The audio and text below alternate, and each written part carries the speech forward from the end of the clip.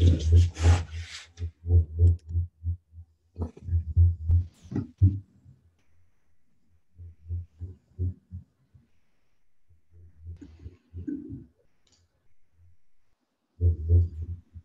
afternoon, John.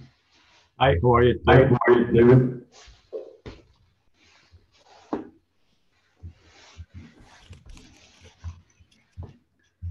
This looks like a mammoth afternoon. Well, we'll see how it goes.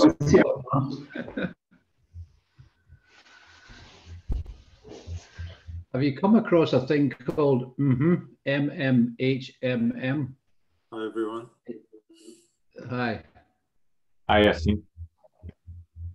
It's a setup where you can create your own rooms. It creates a virtual camera. And it's one of Silicon Valley's top whiz kids who's done it. So you can present on it and all sorts of things. I'll send you a link to it later on. But it's very much, I mean, you can do a lot of that on Zoom, but it's the hottest ticket in town, apparently. So I was watching a few videos on it last night. It sounds quite impressive. But ideally, you need a green screen behind you, you know, to really, otherwise you get the dreaded outline around your head. The guy that was doing it was conveniently bald, which I thought was a bit of a cheat.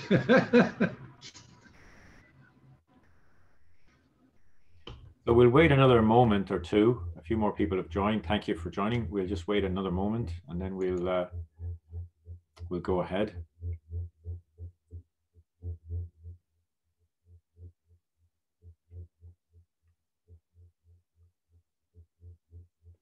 Just coming up to 5 past. 5 past to start. Yeah.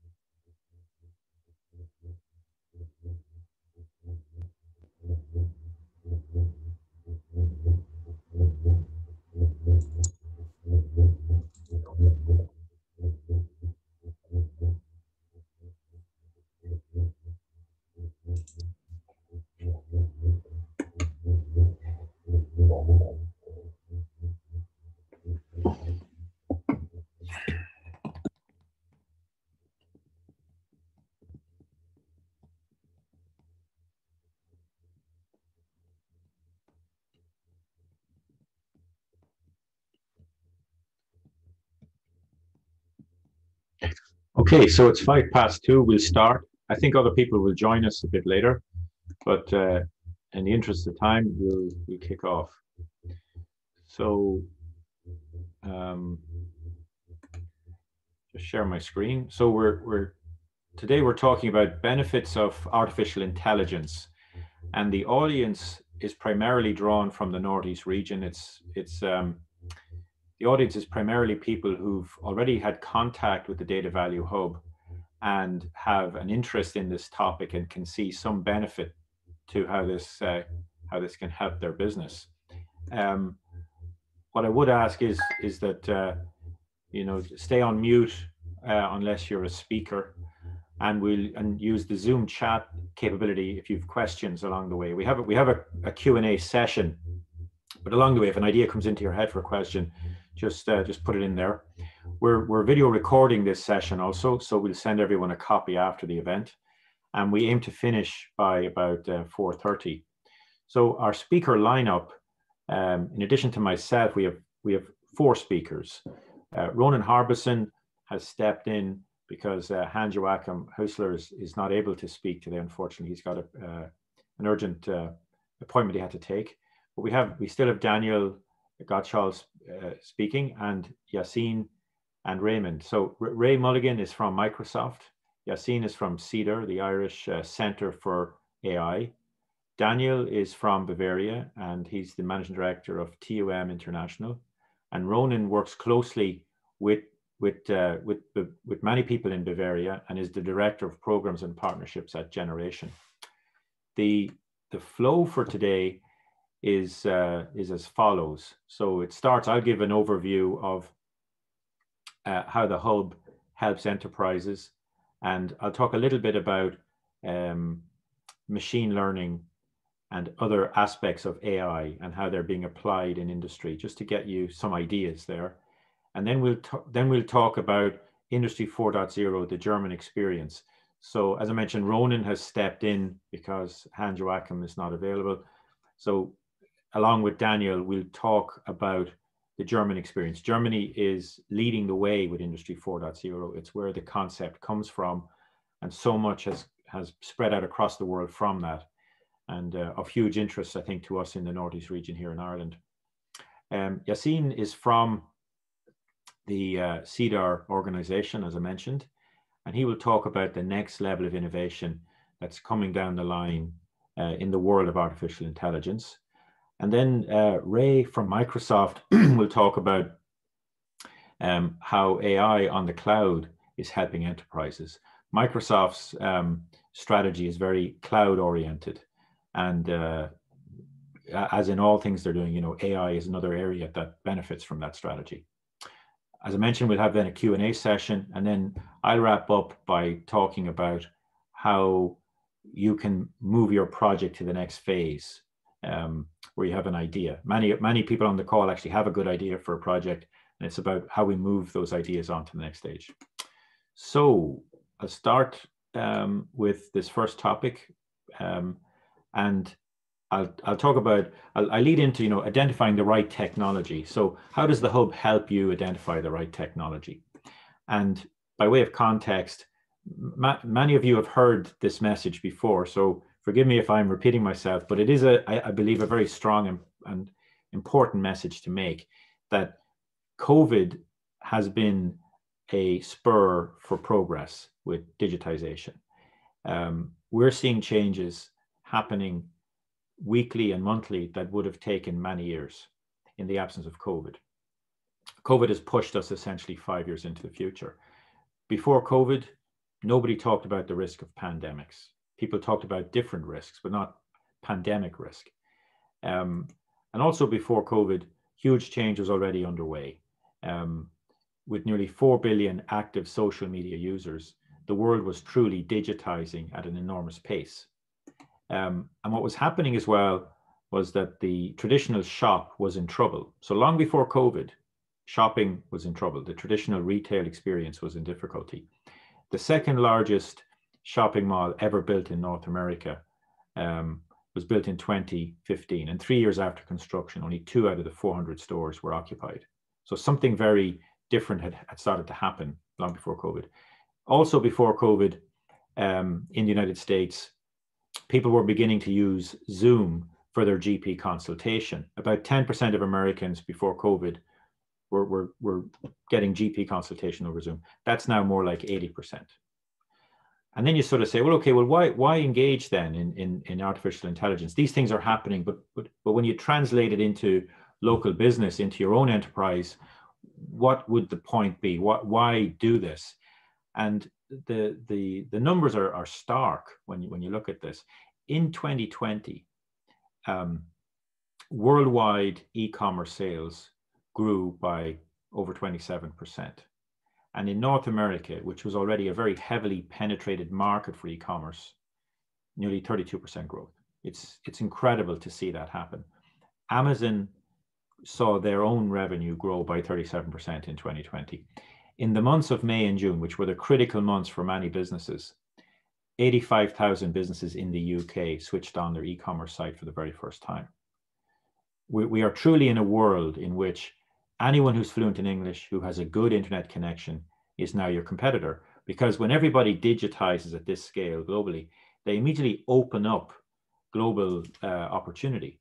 So we are faced with huge opportunity and huge threat with this reality. So a new way of thinking is needed to look at this. So the opportunity of Industry 4.0 is all about looking at how do you make better decisions faster? How do you make better decisions faster? That's the essence of this fourth industrial revolution. You'll hear more from Daniel and Ronan about this, but essentially Bavaria has thrived because it reframed the question. So Bavaria can't compete with the daily wages of Vietnam. There's no chance.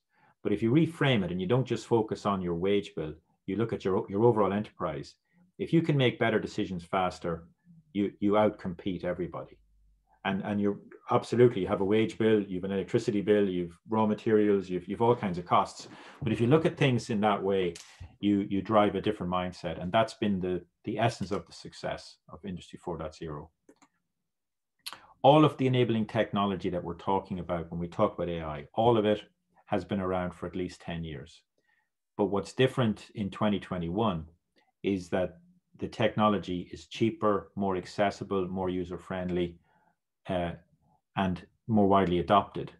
So you can talk to organizations who've already done it, whereas 5 years ago or more, that would have been difficult. It would have been difficult for certain technologies to find someone using it the way you might want to use it.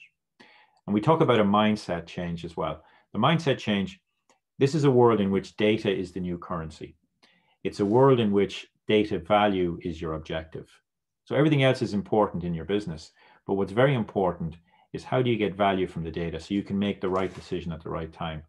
And often a way to start with that is to map your processes, to map out how your business operates between suppliers and customers, map it all out in green, and then map the data flow that you have and that you need with the black arrows shown here. So you get a very good sense of, okay, do we even have the data we need to be able to make these wonderful new decisions? Many AI projects begin as data collection projects. Now, the benefits when it's done properly: better product, happier customer, better utilization of your assets, better safety, a more secure future for the business. Some businesses might say, well, it's not for us. Okay, well, many businesses that would say that are probably managing by gut feel rather than managing by data. And they probably have a lot of waste and scrap and rework and delays in their business that they are not measuring and they are not addressing. Now, there was a time when that probably didn't matter, but in a world where your competitor has addressed all of that, they are going to be more profitable than somebody who hasn't addressed it. So the threat comes back in, competitive threat, by not addressing it. So digitizing the enterprise in a cost-effective way to get better decisions faster is the essence of what we're talking about. Now, when people talk about AI, another term that's being used a lot is hyper-automation. So this is almost like the purpose. If you talk about what's the purpose of AI, why would you do it? And indeed, what are you doing when you're doing it? You're automating at an accelerating pace, at a hyperscale, hyperspeed, hyper-automation. One of the leading analysts of technology globally is an organization called Gartner. And they at the start of every year, they do a strategic technology outlook. And one of the key things they're saying for 2021 about businesses is that businesses need to look at hyper-automation. They need to look more and more at how to, make better decisions faster. And in particular, they're focusing in on three areas that we also focus in on: machine learning, robotic process automation, and natural language processing.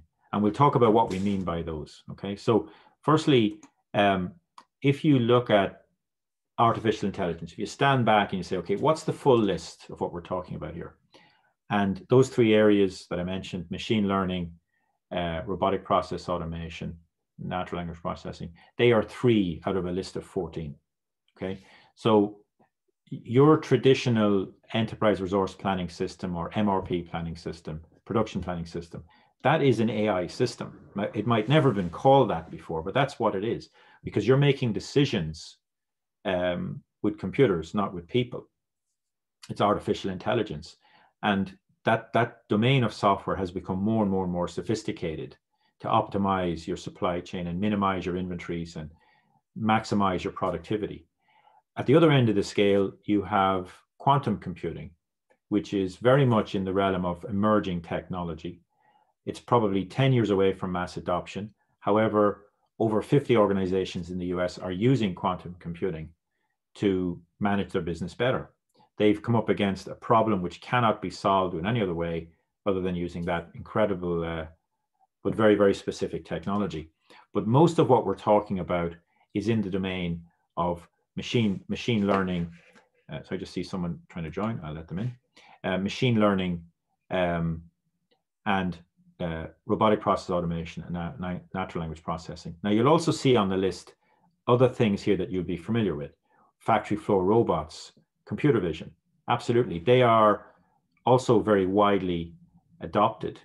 But we're just picking on three areas to talk about today.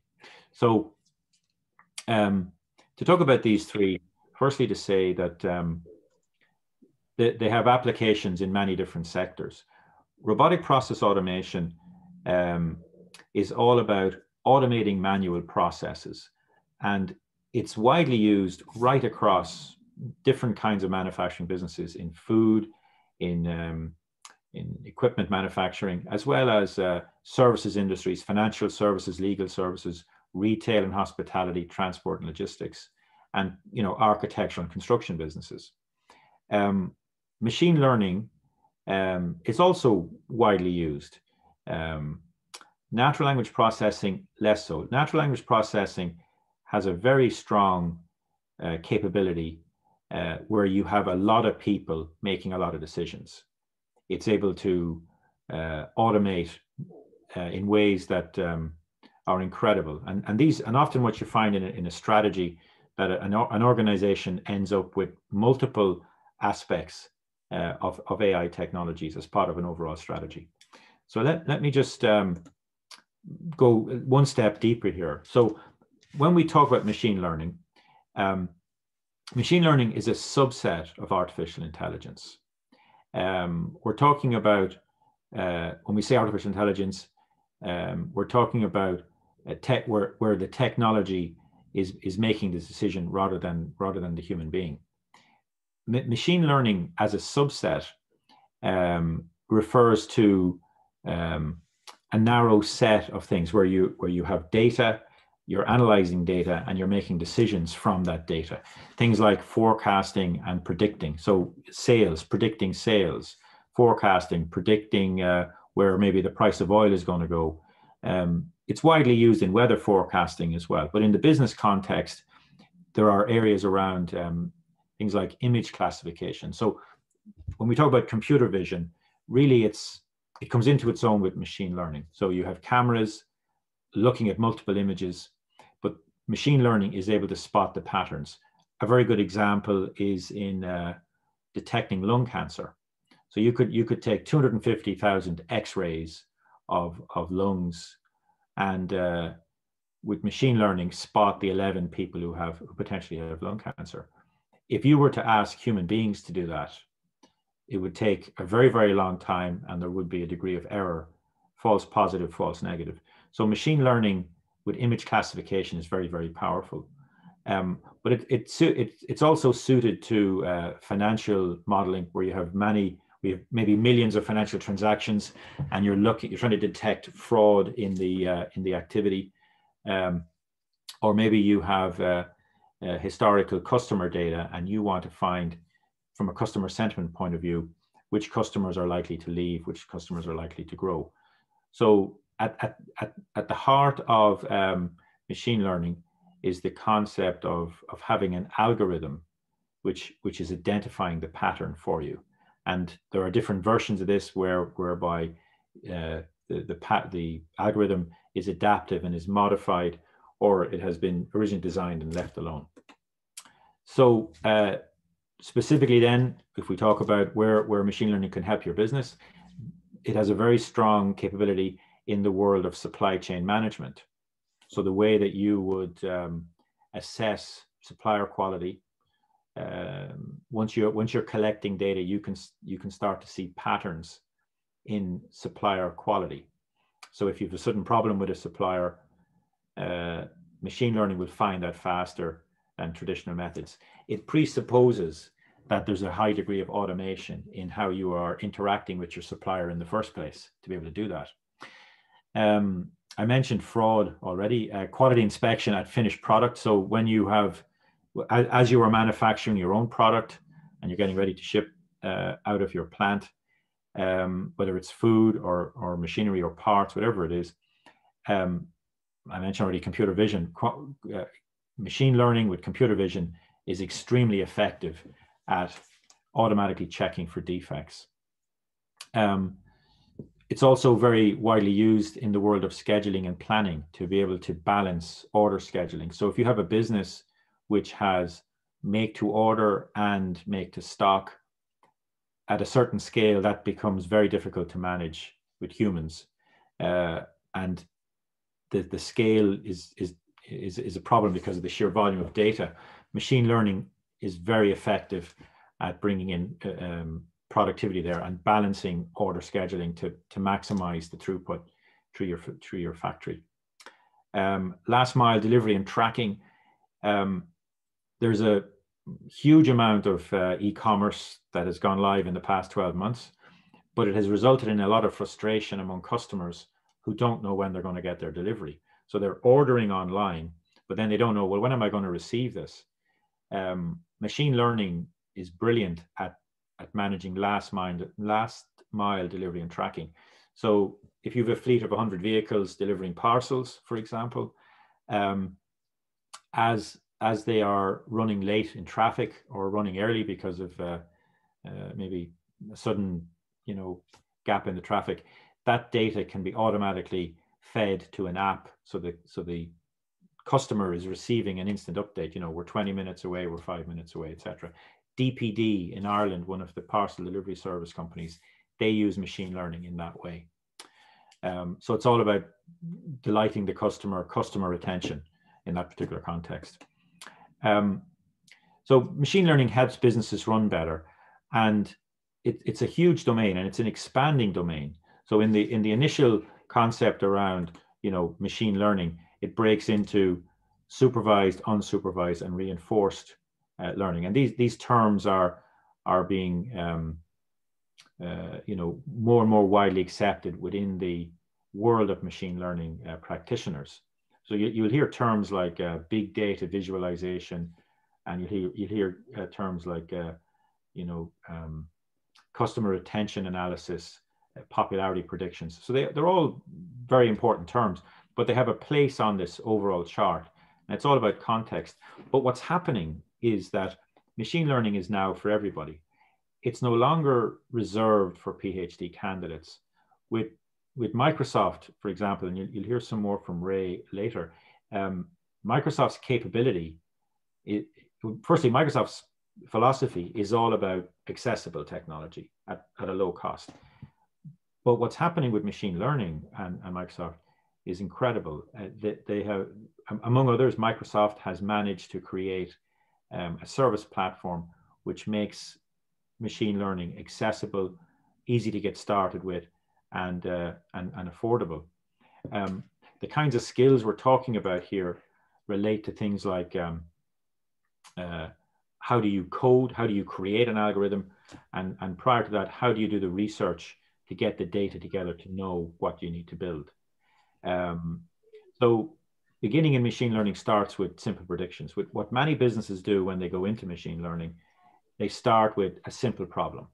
And one of the most simple problems of all is predict the future. Can you predict a month out, 3 months out, a year out, based on data historically? So we would all, I guess, have an intuitive ability to predict the future based on data. If we're seeing sales growth of 12% per month, every month for 2 years, we would expect next month to be the same, right? We can imagine through using Excel, we can predict the future easily. But when you start to add in more and more variables into the equation, and it's more and more complicated, simple prediction through Excel breaks down and is no longer possible. And that's really where machine learning takes over. So there's a kind of an evolution from, managing by gut feel, manage with Excel, manage with an ERP system, manage with machine learning. As you evolve, as you become aware that your model is not working fully accurately, you become effectively a customer for a machine learning project. Another important point to make here is that having a machine learning model is like owning a ship. It's not just the ship, it's the crew. You have to think about resourcing. And on the resourcing side, there's two things to think about. One is how to get your your own team skilled in this area to add value, and how might you need to hire people who have deeper skill where maybe it goes beyond what your own team can absorb. So robotic process automation, the second point on that list mentioned by Gartner. So we've machine learning, robotic process automation. This is something that's been around for more than 10 years, but during COVID has really taken off, particularly in the world of finance and getting paid. One of the things businesses discovered during COVID was they weren't getting paid fast enough. And when the cash squeeze came on, there were so many reasons why, and many of them were painful, that businesses discovered. So robotic process automation is all about taking a set of steps that are manually performed and digitizing them. So where you have multiple systems, so in many businesses, you have a payroll system, you have some sort of a finance system, maybe a production planning system. But what you find is that the timesheets from over here have to be sent over here by a person using an email on a Friday. And then this guy has to phone that guy to say, release the cash, and all these things, you know, multiple phone calls and emails going all around the place. When you map it out, you could say, well, I'd love to automate that, but I don't want to invest in a giant new ERP system. And that's where robotic process automation comes in. There are a number of very powerful tools out there. There's a tool called UiPath. There's also Power Apps.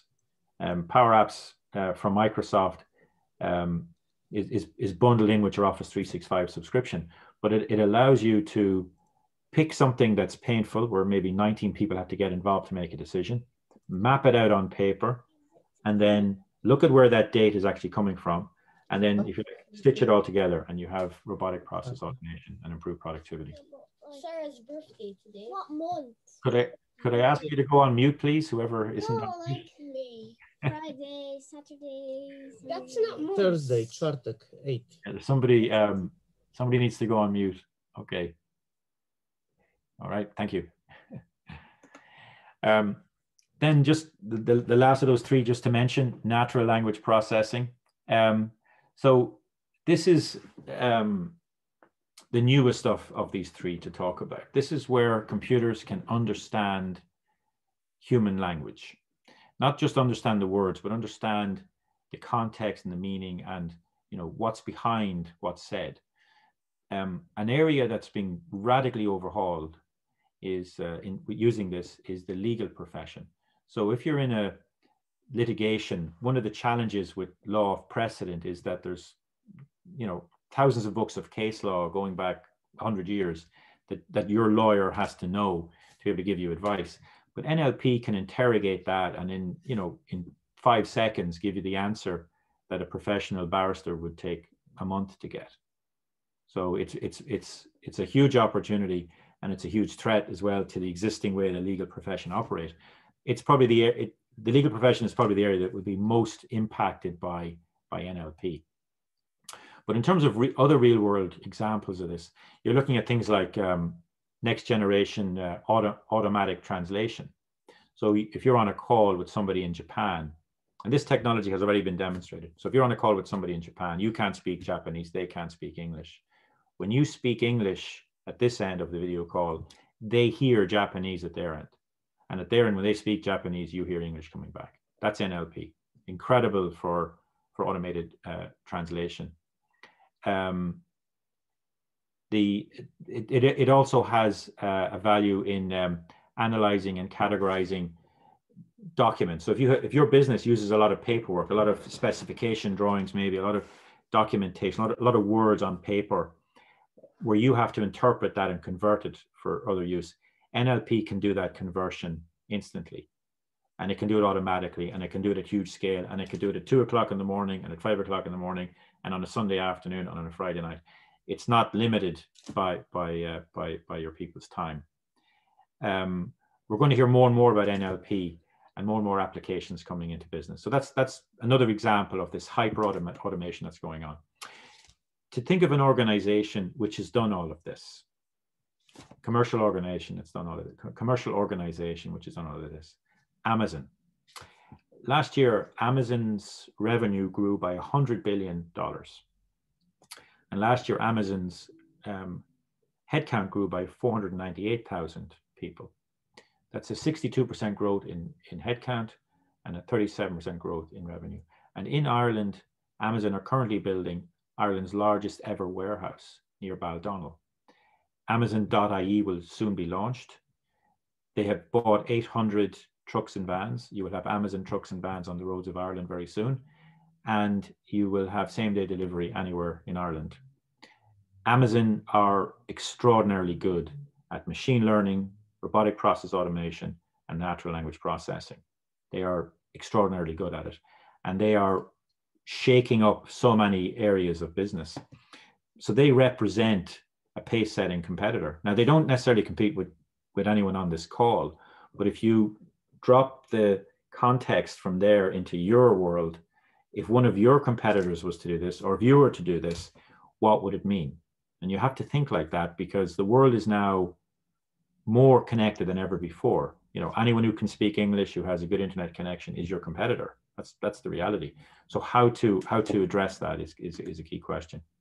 So identifying the right technology. What we do with the hub is we focus in on what upskilling is needed, what incubator projects do you need, and where are you with your current thinking.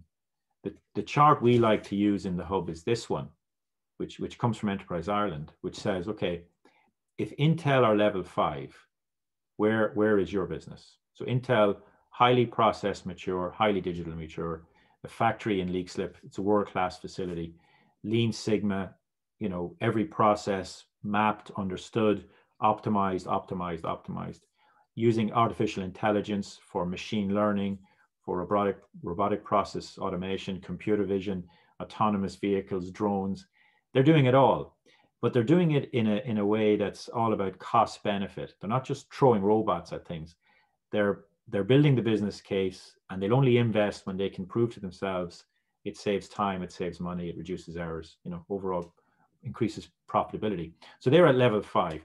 So where is your business compared to that? And also, more importantly, where does your business need to be? You may not need to be at the level of Intel. Not everybody needs to be, right? But if you're at level 2 and your competitors are at level 4, that's something to maybe worry about, you know? And what we want to do is help understand that journey. So everyone has a unique journey. No two companies have the same journey. But for your particular journey, what is the urgency and what is the importance of this? So if you're going to look at investing in artificial intelligence, when to do it, why to do it, how to do it, they're the key questions. So we will work with you on the project to define scope. So what is the concept? Is it a process improvement? Is it a new product? Can you describe the benefit? Do you have people who can commit time, and do you have data? As I said at the start, many projects become data collection projects, because when you start asking the right questions, you start to say, well, you know, one of the challenges is we don't have data. So the project can often become a data collection project to get started. So that's an introduction. We'll move to the next piece. We're running a little bit behind schedule. We started a bit late, but we're going to hand over now to Ronan and to Daniel, and we'll be talking about the German experience with business competitiveness and technology revolution. So I think Daniel, you're okay to come off mute. Well, if I can, John, I'll come in and just do a quick intro. Yes. Because what we're going to do, guys, we're just going to be sorry, my printer's just having a bit of a hissy fit there, guys. Sorry, but we're going to do just a kind of a conversation discussion, Daniel and myself. So I think that would be very helpful. So if it's okay, John, I'll just very briefly introduce myself. Yep. And then very briefly talk about Big Wheel, because I know that unfortunately Jochen can't be here with us today. And then just I'll introduce Daniel, and we'll do a bit of a Q&A on it. So just very briefly to Oops, sorry guys. It is working after all. This thing will be finished now in 1 moment, guys. Sorry, thanks so much. Sorry about that, guys. So, just a little bit about myself, first of all. So, Ronan Harbison is my name. I'm the founder of European Business Connections, which helps Irish and German companies and organizations connect and create business value together. That's what we're set up for. And I've been part of the, this thing will sit up now. Thank you. I've been part of the kind of German-Irish bilateral trade relations for the best part of 6 years now. I was previously the deputy CEO of the German-Irish Chamber of Commerce, and I was also the country manager for an organization called Bayern International. And Bayern International is essentially the combination between Enterprise Ireland and the IDA combined. And Jochen Häusler, who unfortunately can't make it, he was actually the CEO of that organization. And he started Big Wheel that I'll briefly introduce in a moment. And I'm also the country manager for Big Wheel here in Ireland.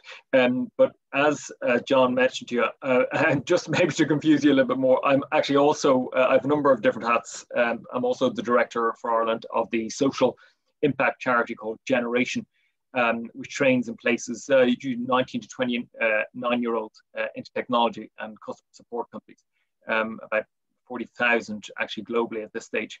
And funnily enough, we're actually globally partnered with Raise Microsoft, but also with Verizon, BlackRock, McKinsey, as well as Amazon, John, that you just mentioned there a moment ago. And perhaps another time I can speak about that a little bit more to you guys as a group with John. John, can I just very quickly share just 3 slides? Would that be okay? Yeah. If not, no worries at all. But just in case I can, I'll just do it. Bear with me. You let me know when I'm allowed in. If you can disable the sharing screen again. If not, okay, perfect, guys. Yeah, that's perfect. Yeah, that's perfect. So it's just 3 slides, guys. That if I can just very briefly introduce, I think you have it here. So I'm representing Big Wheel. Like again, Jochen Häusler is the CEO of it, and it's all about creating international business and success. And what Big Wheel actually stands for is bilateral innovation and investment growth. And in many ways, it is a multinational network that has been very, very successful over the past number of years in creating business. So again, I mentioned the international bridging platform to co-create high impact economic success. So that's what it's all about.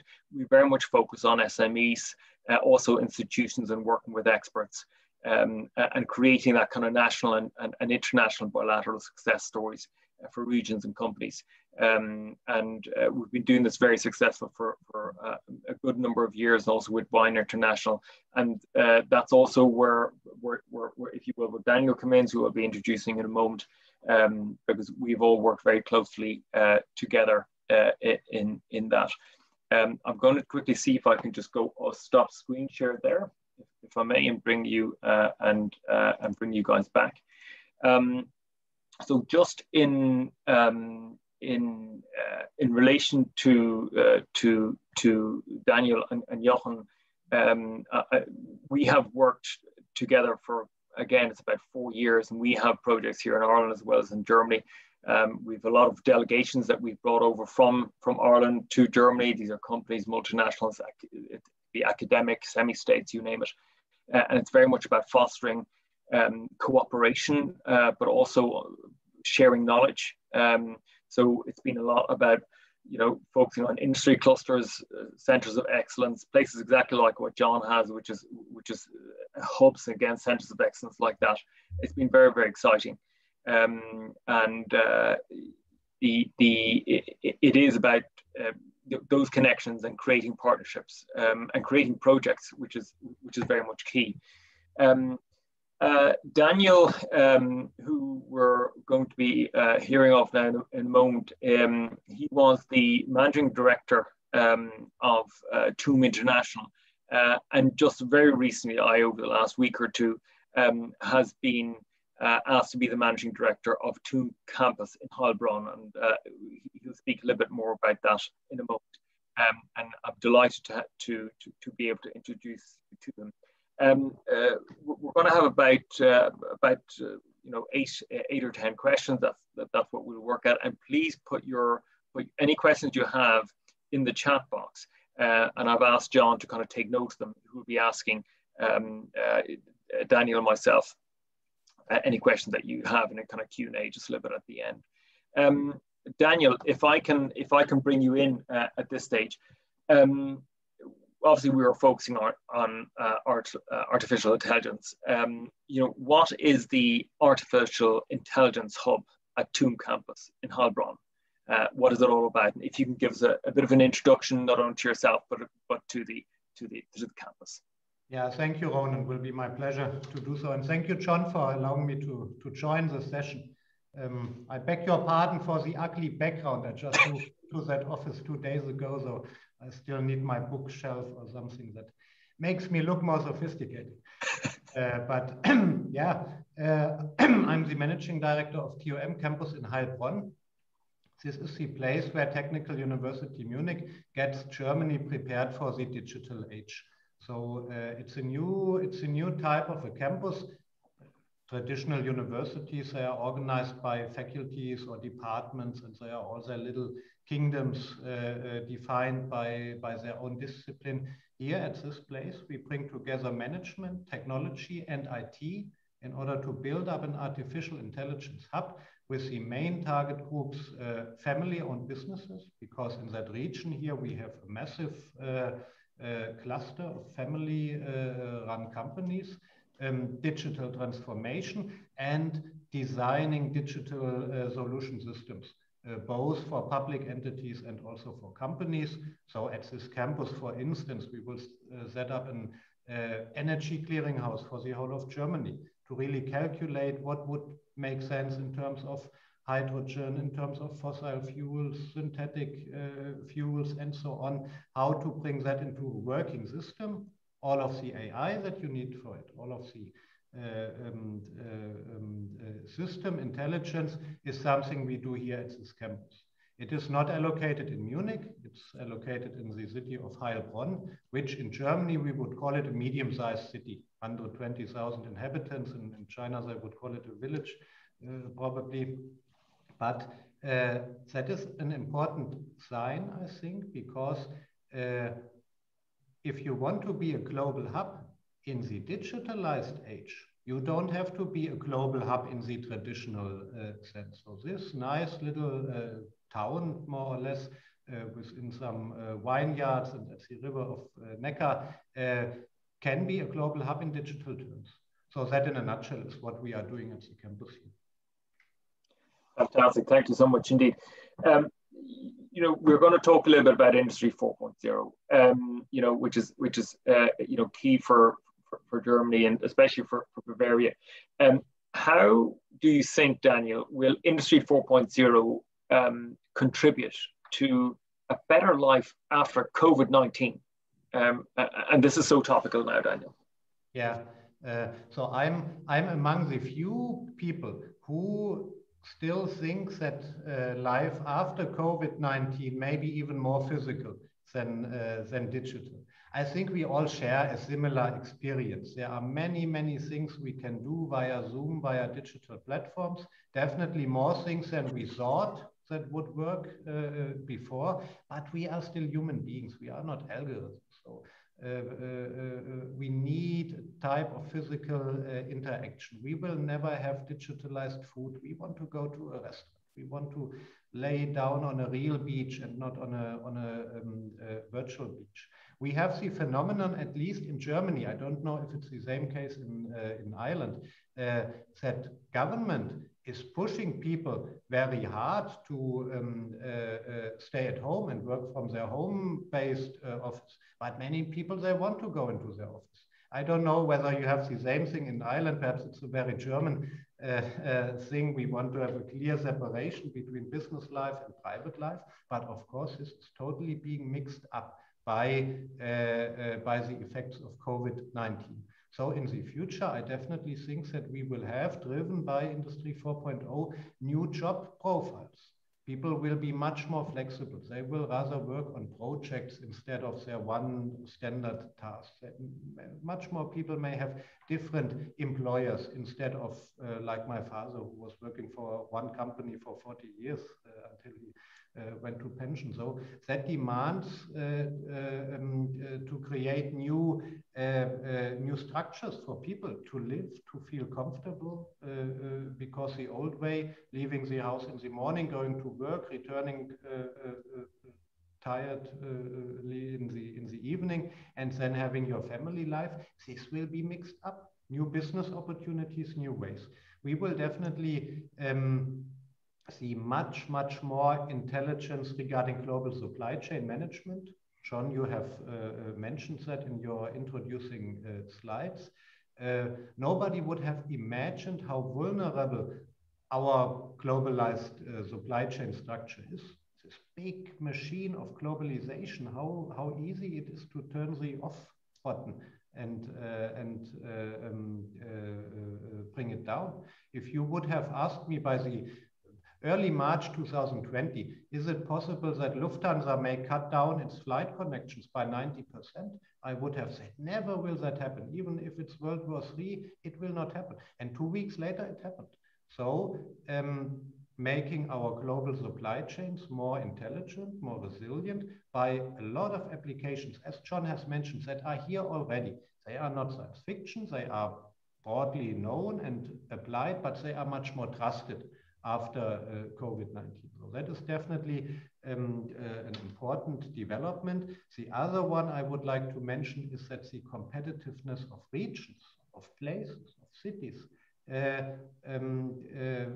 will be changed, because in that regard, COVID-19 and Industry 4.0 are tremendous game changers. We had, as TOM International, 2 years ago, we worked in Ireland with Cork County.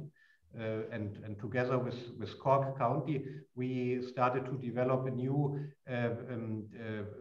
economic development strategy, how to support SME in Cork and create new business clusters.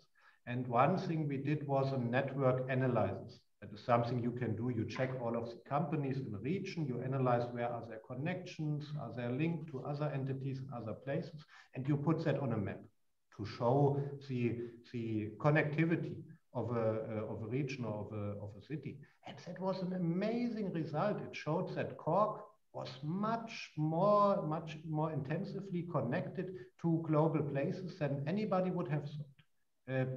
India, Russia, Hong Kong, wherever. So at the end, we called it a hidden network, because Cork was not, and probably still is not, really capitalizing that network. You don't see it. But using that network, finding a way to activate it, means that you can compete with a global hub like Singapore, New York, Shanghai, because as Cork, you can have at least some of the benefits from the benefits of a global hub, because of your high level of connectivity, without having the disadvantages of a global hub. Because if you have the lockdown under Corona times, you would rather be somewhere in an Irish town where you can walk in the fields in 10 minutes instead of in the 20th floor of a skyscraper in Shanghai city center. So that means that in the future, competitiveness of regions, of cities will be changed. And that is true for Germany. I think it's also true for Ireland.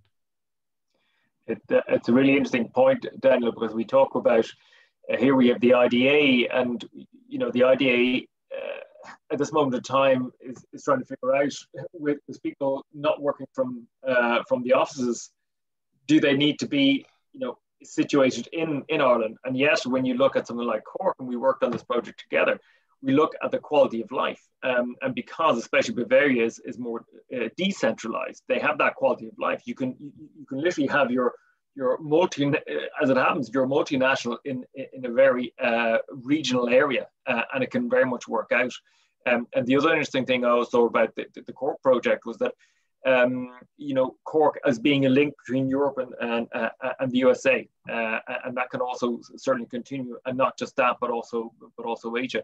And I want to ask you, just coming back to Industry 4.0, what do you see are the key challenges for a business starting out on an Industry 4.0 journey? Is specifically when we're, when we look at the audience of today, guys? Yeah. Yeah, understand. So some of these points have been mentioned by John at the beginning already. It's a very individual journey. This is not a standard evolution, Industry 2.0, 3.0, 4.0.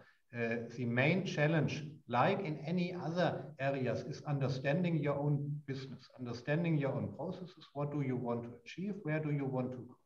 Digitalization is a supporting system. There are supportive tools. They will not replace your business strategy.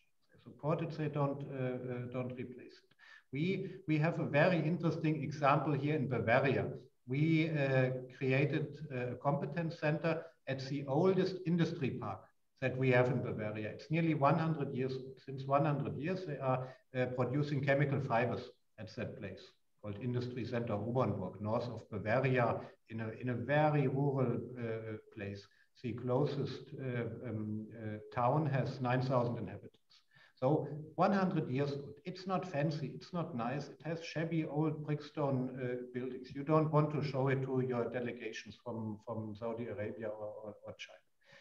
And some of the machines that they use for the chemical fibers productions, they are from 1930 something. They are 90 years old or even older. Old machines, industry 1.0, 2.0. Not a lot of robots being applied, not a lot of automation.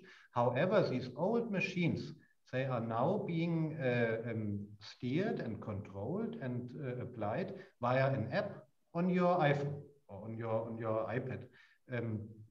Not because they broke down everything and invested billions into factories of the future, and not by running expensive, big, mighty software systems, but by applying a few sensors in a very, very smart way, connecting them, and just applying that level of digitalization that you need to overcome critical bottlenecks and really push efficiency of your production. 3 or 4 years ago, there was a fire at that place where they produce the chemical fibers. And these machines are in the basement of the factory. So before they use these sensors, having a fire at one of these machines would have forced the operators to shut down all of the machines. The damage would have been probably hundreds of millions of euros. By investing 200,000 euro into these sensors, they could run the machines even while the fire still was burning. That was amazing to see. So it's not about doing whatever you can to achieve the 4.0 label. It's about having a smart digitalization. That is a challenge because it's not about shopping something. It's understanding your own business and then telling people what type of solution you need. Without the right challenge statement, you won't get the right digital tool. Really, really interesting that point, and I know we actually visited that industry park, Daniel, and would you believe for the crack, as we say here, we actually had Ambassador Michael Collins there as a showcase of how you do not need a brand spanking new industrial park. Look what you can do with old and reinvent it. It was fascinating for Ambassador Michael Collins, I have to say. It was super. So again, thank you for inviting us there, Daniel, at the time. Can I ask you just to describe the Bavarian Industry 4.0 philosophy, Daniel? If you can just give us a bit of background and depth on that. Yeah, so this philosophy is very closely linked to the general industry structure and business structure in Bavaria. Bavaria has about 1 million companies. If you take away all of the one-man shows and restaurants and so on, you still have 500,000 companies, small, medium-sized businesses. 90% of them are SME. Bavaria has high-tech industry, it has very traditional industry, it even has a very strong farming and a very strong tourist sector. So Industry 4.0 as being applied in Bavaria is not really linked to the few big powerful platforms. It's rather being driven by a group of smaller companies that identify their own targeted solution and apply it for their particular application. Farming 4.0, for instance. Some of our farming companies, BayWa and others, they have teamed up and they apply drones to make sure that you use fertilizers in the optimized way and other tools for smart farming technologies. Same in the construction sector. So this is very much a bottom-up initiative by companies, mainly SMEs, that get together at the beginning. They don't care too much about the software or about the robots and how they will be interconnected. They care about their business and how they can make it smarter, more efficiently. And then on the other hand, Bavarian government provided platforms, supportive platforms for these companies. The biggest one is the Bavarian Center for Digitalization, which helps all of these companies, as John mentioned for his hub, to identify the right solution, the right technology, but in particular, putting that together, creating your tailor-made, your customized system. And these companies are willing, all of them, but at least many of them are willing to sit together in a group, talk about their experiences, exchange experiences, grow together. That is, I think, a key success factor of the Bavarian digitalization strategy. If you ask about e-government platforms in Bavaria, the big overall solutions, they are not so good. I mean, somehow I'm a representative of Bavaria, so I should tell you our Bavarian e-government is the best in the world, but at the end it's not. It's really bad. It does not work. That may have to do a little bit something with the Bavarian culture. We are very strong individuals. We do not like to fit into the system. So bottom-up approach, very strong, decentralized approach, small and medium-sized companies that drive it.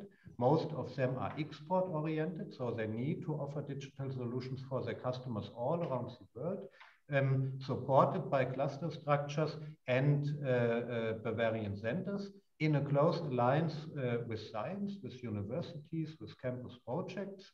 But if you look for the one big Bavarian Industry 4.0 platform, you won't find it. If you find it, it won't be a good one. Really interesting. What do you think, Daniel, what would have happened if Germany or Bavaria in this case didn't adopt Industry 4.0? Well, that question is hard to answer because actually the Industry 4.0, as we see it, is not something like a magical recipe that you apply and then you are safe and you grow again. And if you don't apply it, you fade away from any type of disease. From my perspective, applying Industry 4.0 in Bavaria is more or less what we already did since World War I or after World War II, because in Germany we have always been forced, condemned more or less, to optimize our efficiency in production as much as we can. Many people, no soil resources, high quality products, a leading industry which is present on world markets. We can only be competitive with our products if our production is as efficient as it only can be.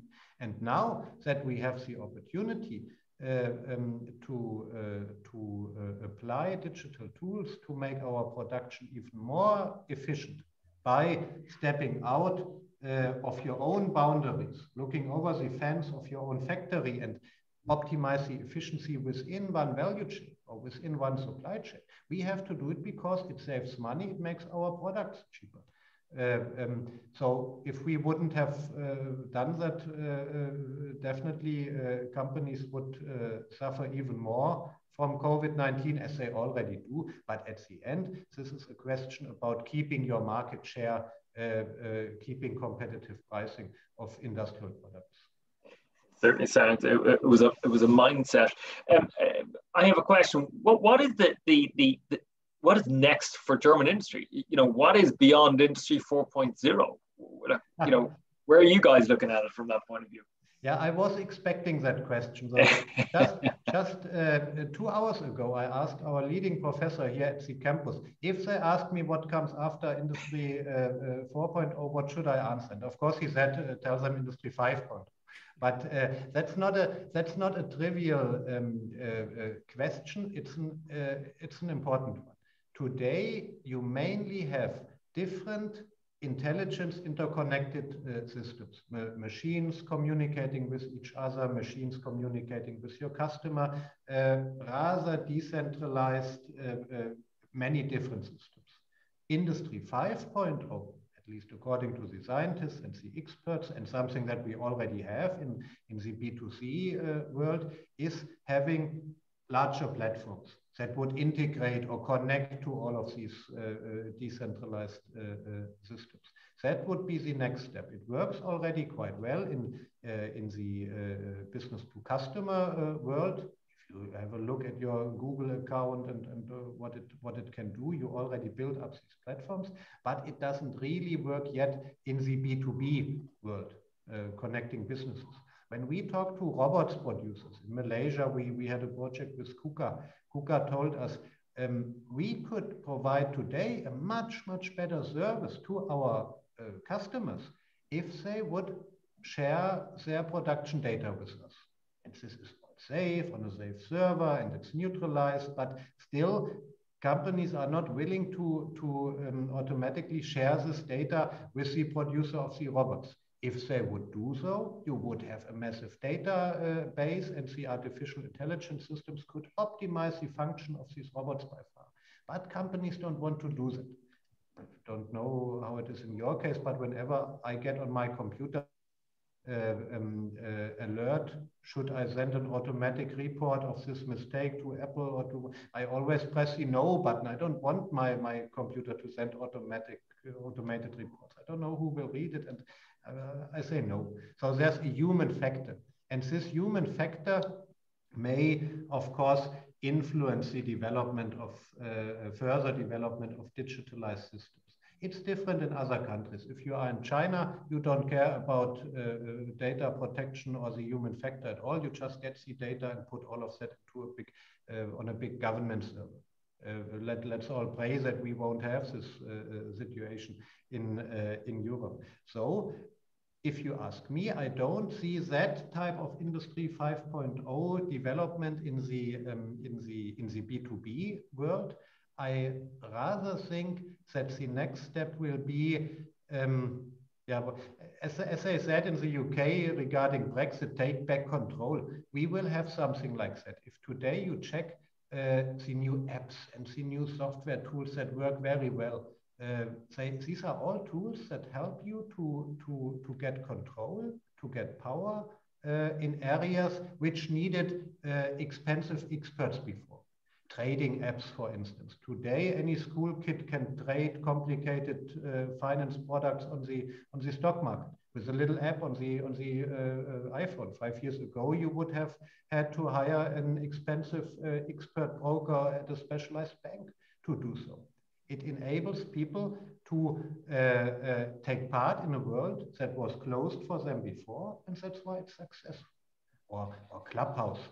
You can talk to people you would never meet on the floor. I think the same is true in particular for small and medium-sized companies. Whatever helps you as an entity to gain control, to create something on your own, to be the master of your own world, that will be successful. Wherever you have to give away power and control, and you are linked to very big platforms, I think we will not see a very strong development into that in that regard. Thank you, Daniel, on that. You know that the cohort that we have here, we're very much focusing on if you will, an Irish border region here. Now, are there any concrete lessons learned that could help, I suppose, us here, in this Irish border region? Just any thoughts on that? Yeah, I think a few ones of these examples are already mentioned. Take the one with the 100-year-old industry park. Don't invest all of your money and push as hard as you can to get a Industry 4.0 stamp.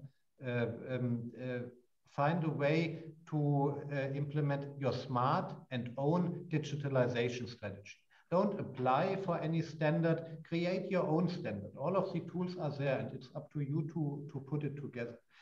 Be brave, also as a region. My home region, where I was born, right in the middle of Germany, that was 20 kilometers from the German border when I was a child. So from my uncle's window, I could see the guards at the border and the self-shooting machines. It was a horrible border. It was a border painted with blood.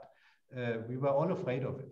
And after the reunification, that border region turned quickly within a few years into a booming region of Germany, mainly driven by logistics companies. As you can imagine, poor peripheral region before, now all of a sudden you are at the heart of Germany.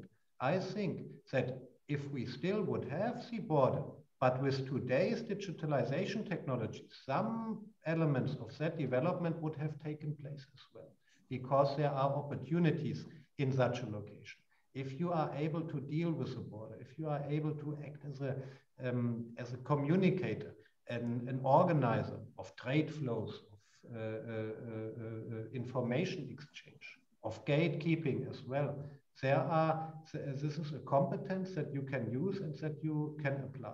And again, the Cork example, I think, at least to a certain extent, this is true for the Irish border region as well, you are definitely much more intensively connected than you know, or than you would think of at the moment. Find intelligent ways to utilize, to capitalize these networks and have a strong appearance. I think that a digitalization cluster then for Irish border region driven by small and medium-sized companies, it can work perfectly. It could work in a cooperation with Bavarian partners. So don't be too humble in that regard. Digitalization is an enabler for all of us. Fantastic. And look, we look forward to possible cooperation between Bavaria and the Data Value Hub for sure. Just my last question before any questions and answers. How should an Irish enterprise begin, this journey for them? Any thoughts on that? Any recommendations? Yeah, again, understand your own business. Define your business. Don't think of digitalization. Think of what you are doing and what you want to achieve. 3 or 4 years ago, we set up a competence center for Industry 4.0 in Malaysia. It's quite successful. It's a good center called ACES in the Petronas Towers in Kuala Lumpur. But it was hard for us to convince the Malaysian companies to apply this type of Industry 4.0 philosophy, because whenever we came there with our group of experts and we met Malaysian industry representatives and talked to them, our experts always said the same. Let's do an in-house workshop. Let's analyze your processes. Let's identify the bottlenecks. Let's double check it against your business strategy. And then let's define a roadmap and concrete measures for smart digitalization. And the Malaysian companies didn't want to hear that. They told us, we don't want to have consultancy. We want to buy Industry 4.0. Give us a software, give us a machine, show us how it works, and then let's buy it and put it into our factory. Of course, that's not the way it works. On the other hand, the fact that you need this type of strategic implementation of an Industry 4.0 strategy, of course, is a big business for consultants. And there are good consultants and bad consultants. So that is why if you have something like John's Digitalization Hub, use it. Keep these people busy. Let them visit your company, put together a tailor-made system with them, line up with other companies, corporation partners. They may be from a different sector, so you may not wish to share this experience with your direct competitor, but perhaps different companies may have similar challenges. Do that together. Don't spend too much money, spend money in the right way, in a smart way. So that is a very, very general statement, of course, but as John said at the beginning, it's always an individual journey. Daniel, thank you so much indeed. John, in relation, I thought I saw a question from Eugene, and maybe you've questioned yourself, John, to wrap up this part of the seminar. Well, if Eugene has a question, I'll let him go first. Yeah. Eugene, I just saw you put it in the chat. Do you want to ask the question yourself, Eugene? Maybe. Yeah, Ronan, Eugene Conlon here. My involvement is in the whole area of energy, and particularly looking at the whole area of retrofit. So I work for a not-for-profit organization here. Your work, Ronan and Daniel, is important. And I earlier, or over the last 2 years, we've had very successful relationships with the Renewable Energy Agency in Germany, and indeed with I think it's the Humboldt-Vianda governance platform. So that has been a very important relationship from our point of view that has actually helped our thinking considerably when it comes to issues around climate change. One question I have is, there's a challenge we're experiencing here in Ireland at the moment, and that is that the different levers that are required to address the challenges of climate change, from generation to retrofit to actually just handling data from those involved in manufacturing, from those involved in homes. It's just managing a lot of those, the importance of recognizing the connectivity between those different levers around climate change. And I just wanted to get your thoughts about, have you some experience or exposure to that area to know what we can do in that area of improving that connectivity? Daniel, if I can ask you to possibly answer that. Pardon, could you repeat? Daniel, do you want to answer that? Yes. Of course. That is an important point, because it shows us the urgency of establishing systems that can handle complexity. We have that in many, many areas. We have the same topic as I mentioned at the beginning now when we are setting up our energy clearinghouse for Germany. It's the same question. You can have perfect solutions for each little sector.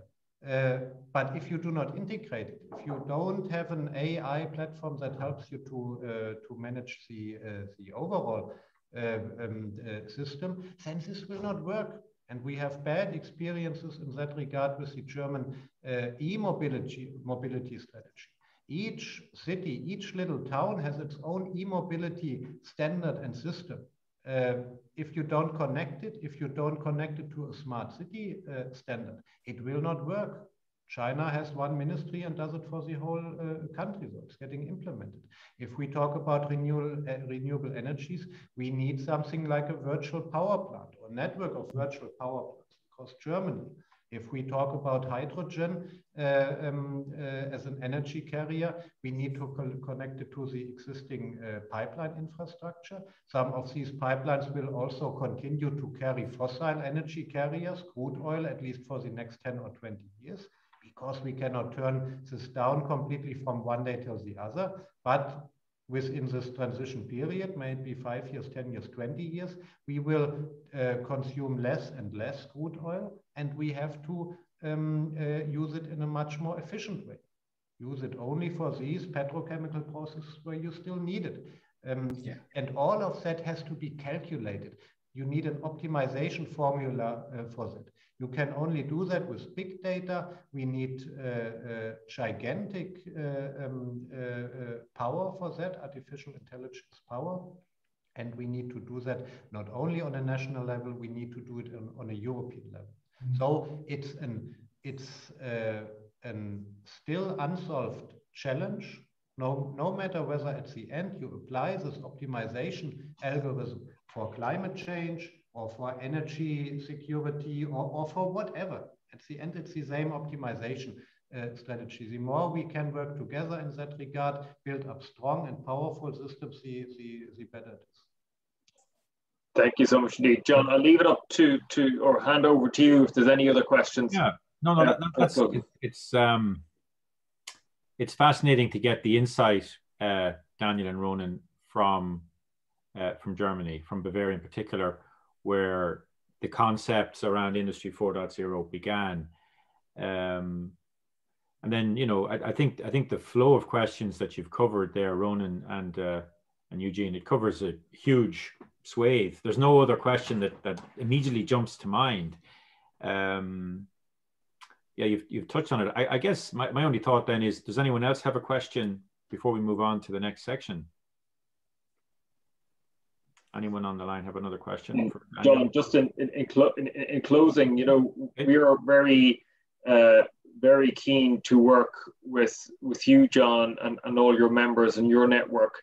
If you want to, you know, cooperate, if you want to look for companies that you would like to work with in Bavaria, you know, in Bavaria, but also in Baden-Württemberg, where Daniel's new campus is. There is a myriad of industry clusters and centers of excellence. And when we talk about European funding and things like that, there's going to be a lot of opportunities in future. And I look forward to working with you, John, and your cohort. And we're very much open to inviting you over and to inviting, you know, groups of you know, companies and organizations over for sure. So thank you very much indeed on our side. And Daniel, thank you so much indeed for taking the time to present and speak here. There's one question that's come in from Ronan McGrain, which is around the size of the business. So Ronan's question is very interesting. You know, what sort of minimum size? Is it a case of, you know, a business with €1 million turnover is the smallest size to start thinking about this? So where you know, on that scale of small to medium to large, I guess your question, Ronan, is really where does it kick in? Where does it? And you touched a little bit on it earlier, Daniel, but maybe if you could talk a little bit more about that for businesses that are thinking about this. What sort of minimum size are they typically at? Yeah, so an Industry 4.0 consultant would tell you, no matter what size, no matter how big or small you are, give me a consultancy contract and Industry 4.0 will help you. So of course that depends very much on what your company. I don't think it depends so much on the size that you have right now, but it may depend on your growth strategy. We are working with a company in Poland, for instance, producing certain type of pipes for buildings, pipes for water and cooling media, and they have an annual turnover of €2 million. They are a small company, and it's a semi-automized production.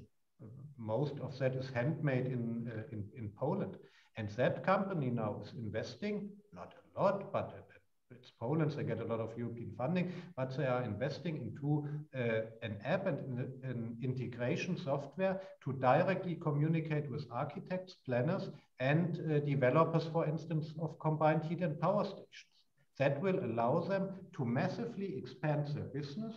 They become a just-in-time supplier to construction sites, and their plan is to grow and expand by a factor 10 within the next 5 years by applying that software. So if you take the investment, don't have the numbers in place, but it's an investment of 400,000 or 500,000 euros that they have to invest, it's definitely worse because it enables them to realize their growth strategy. If you say, I'm a small company, everything works well, that I don't want to grow, I don't see major threats, never change a running system, you don't have a reason to change everything to the digital world. Keep in mind, however, that in some businesses, you need to meet certain standards, you need to get certain certificates or whatsoever, which in the future may demand a certain digitalization level. So again, a general answer, but if you have a growth strategy for your business in mind, see how digitalization can help you to support it. If you have bottlenecks today that could be overcome, it's just a business decision. How much does it cost me to implement digitalization solutions? And can somebody show me the return on that investment? And there are even companies that don't get paid by selling you software or a robot. They get paid by a certain share of the savings that they produce with that Industry 4.0 solution. So these may be options for smaller companies who say, I don't want to invest too much, but if it creates, if it allows me to reduce my production costs, then it's worth trying. Mm-hmm. Thanks, Daniel. Thank you very much. John, you have my contact data. Please feel free to share it with anybody who would like to get in touch. You are all very welcome at our campus in Heilbronn, at least once traveling is possible again. And wherever, John, we can connect Data Value Hub and the TUM campus here, we are more than happy to do so. Brilliant. Thank you very much, Daniel. And thank you, Ronan, also. So we'll jump back to the agenda. We started late, so we're running a little late, but our next speaker is Yassine, and Yassine is from the CEADAR organization, the National Center for Applied Data Analytics. So Yassine, do you want to present? Will I stop sharing? Yeah. You can share, okay? Yeah, thank you. So hi everyone. So it's a pleasure to be here this afternoon to share with you and to introduce you to the CEADAR Center, to our activities, and also to some of the exciting AI projects we are working on. So I have a few slides that I will share.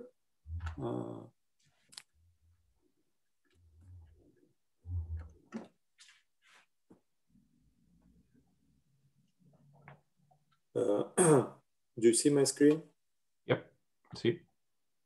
Okay, so my name is Yassine Jelassi. I'm the Senior Commercialization Manager for the CEADAR Center. So CEADAR is the National Center for Applied AI in Ireland. And our mission is to help companies deploy AI technology in order to improve their competitiveness. So what we do is we reduce all the barriers for AI innovation. So just maybe quickly about the agenda that I skipped. So I'm going to introduce the CEADAR Center, our expertise, how we help companies deploy AI technologies and connect that to their competitive advantage and business KPIs. And then I'm going to share with you some of the projects that we have been working on, and that some of them also are still running on how AI was able to, let's say, transform the business and manufacturing. And I hope some of those projects will resonate with your challenges as well. So back to CEADAR. We are funded by Enterprise Ireland and IDA, and we are part of UCD and TU Dublin. Just few maybe accreditation that we recently had. So CEADAR is a digital innovation hub for AI in Ireland. So there is 30 digital innovation hub in AI in Europe, and we are the one in Ireland. And this is a European initiative from the European Commission to drive and accelerate the digital transformation and the AI transformation for the European ecosystem and for the Irish ecosystem. And we have been also awarded the iSpace Gold Award from the Big Data Value Association, which is the main association for AI and data analytics companies in Europe. And this shows like the expertise and the impact that we were able to have in the Irish ecosystem and also at the European level. So CEADAR is what we call Applied AI Technology Center, which means that all what we do is actually is driven by industry needs and industry challenges. So we are one-stop shop for AI innovation and applied research and development AI, and all the solutions that we deliver are directly connected to the business KPIs and to a key competitive advantage for companies.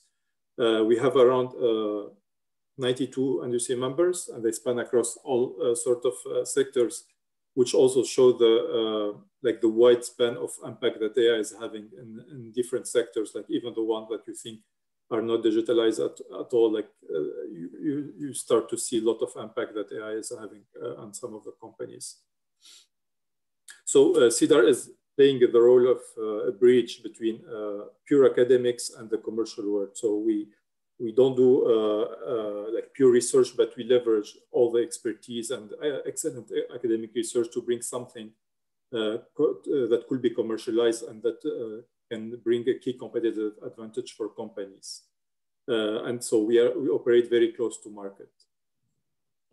So our expertise span across all sorts of area of AI, all the buzzwords that you might hear. Machine learning, deep learning, explainable AI is also a very hot area right now. Blockchain, we have also expertise on blockchain. So the way we operate is actually to always start to be ahead of the curve in terms of AI expertise. So whenever there is new emerging AI technology, we try to build capacity before the companies start asking to deploy those type of technologies.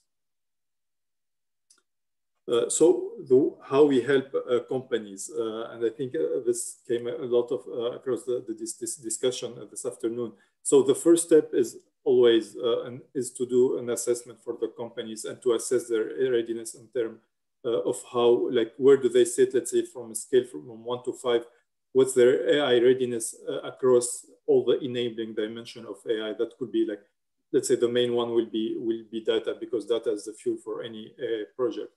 So once we understand where the companies sit in their AI journey, then we help them. We understand their ambition, and then we help them and we guide them to move on to the next level. And that could be done through delivering training or building the first POC for them, and then scale it to maybe a bigger or larger scale project and put it in production. And it can we also offer, like, let's say, funding opportunities, like what will be the best funding mechanism to de-risk those projects, because a lot of AI, like the difference between maybe AI project and other IT project is, like in AI, you won't be able to, let's say, guarantee that that's the value that you'll be getting, because that will depend from a lot of parameters. And one of the most important parameters is the data. So you'll have, like, the quality of your AI product will be as good as the data that you use to build the product. So de-risking those projects and starting with POCs is a great way to build momentum in the company and to demystify all the aspects around AI, and then let's say move on to the next level in terms of AI maturity. So we help company in terms of AI strategy roadmap. We build POCs, bespoke AI solution for them. We run workshops. So a large part of what we do is to run workshop, try to understand the company challenges, what's their ambition, and then bring the AI technology that best fit into or to tackle that type of challenges. We collaborate with a lot of companies among, like, a lot of consortium at European and the national level. So there is a lot of funding opportunities, either at national level like DTIF or through European funding framework and like Horizon Europe and Horizon 2020. And we also offer training and placement opportunities for companies. So here is some of the key strategic consortium at the European level that are related to where we are involved and that are related to manufacturing. So EnterQ is one of them, which is about zero defect, creating zero defect manufacturing, let's say, ecosystem in Europe. And we have also DIH World, which is about advancing digital technologies for European manufacturing companies.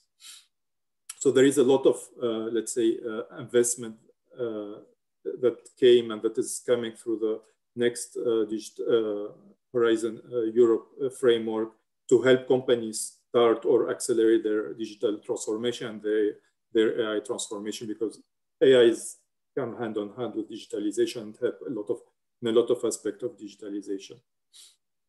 So now I'm going to move on to and to give you a taster of some of the CEADAR project that we have with industry, with our industry partners. So the first, and I hope like some of those maybe projects will resonate with some of your challenges or some of the projects that you have already. So the first one is in the oil and gas industry with a company in Scotland. So they have large assets of submersible oil and gas pumps. And we help them to build a preventive maintenance model. So as you can imagine, there is a huge opportunity cost to have a pump, an oil and gas pump shut down for 1 day or 2 days. Like it's a huge cost for a production company. So, and they were generating a lot of data, IoT data from all those assets. So we help them to, let's say, digest all that data, analyze it, and then build a model to be able to predict in advance when a pump will be will fail, and then so they can be able to intervene ahead of time to prevent the pump, the failure of the pump. So the other project is on inspection robots with the aeronautical company in aviation. It's based on computer vision. So computer vision is also like very key technology in the manufacturing context, because like it helps you to, let's say, detect faulty or let's say cracks in the framework. So on this project, we like the company had the robot, and then we built the AI model to be able to kind of create a digital twin for the framework of the aircraft, and be able with computer vision to detect cracks in areas that are maybe very difficult to access from agents. And that like increases safety, of course, like for the aircraft, and prevent any like major issues, and also like safety of the people that are intervening in the maintenance aspect. Another project on AI and for like manufacturing context, again using computer vision for quality assurance, so to inspect the quality of product as it's being produced in the product line. And again, it's part of, let's say, building the digital twin of the whole process, being able to connect all the processes and all the IoT data that you are getting from your production line, and relate that back to the quality of the product that you are producing. And everything is done automatically. You are able to use the camera and the computer vision model to be able to detect a faulty or non-conform product.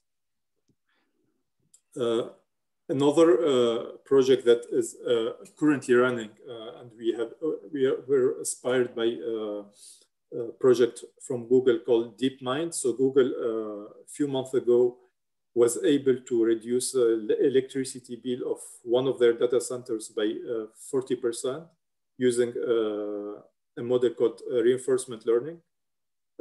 And so what we did is we built a prototype to, and we test different type of algorithms, and let's say in smaller scale. And we're actually looking for partners to be able to, let's say, scale that and maybe in the manufacturing or a bigger scale project. So, and this is like the way also we try to be ahead of the curve in terms of expertise. So this is a new area, and sustainability is a hot area, and it's becoming a key focus for a lot of companies. And this is this project will help them transform and reduce become, let's say, carbon neutral. So this is another project with SSE electricity. So this project had two main aspects. The first one, again, like it's in preventive maintenance, like digesting all the data they were getting from their wind farm through the IoTs, and then being able to predict the failure of those wind turbine. So this is the first aspect. The second aspect was to leverage multiple stream of data. So the process of the wind turbine plus weather forecast to be able to predict in advance the production of electricity, which is very critical in the electricity market, where they have to commit to a certain amount of production, and they have to pay penalty if they're not able to achieve those commitments. So this project on the green energy side. And another hot area that maybe is not directly related to manufacturing, but might be related to maybe companies operating in the food industry, manufacturing food industry, using Earth observation. So there is a huge push from at European and also from the Irish government to leverage the wealth of data that is being generated every day from the constellation of satellite from the Copernicus services.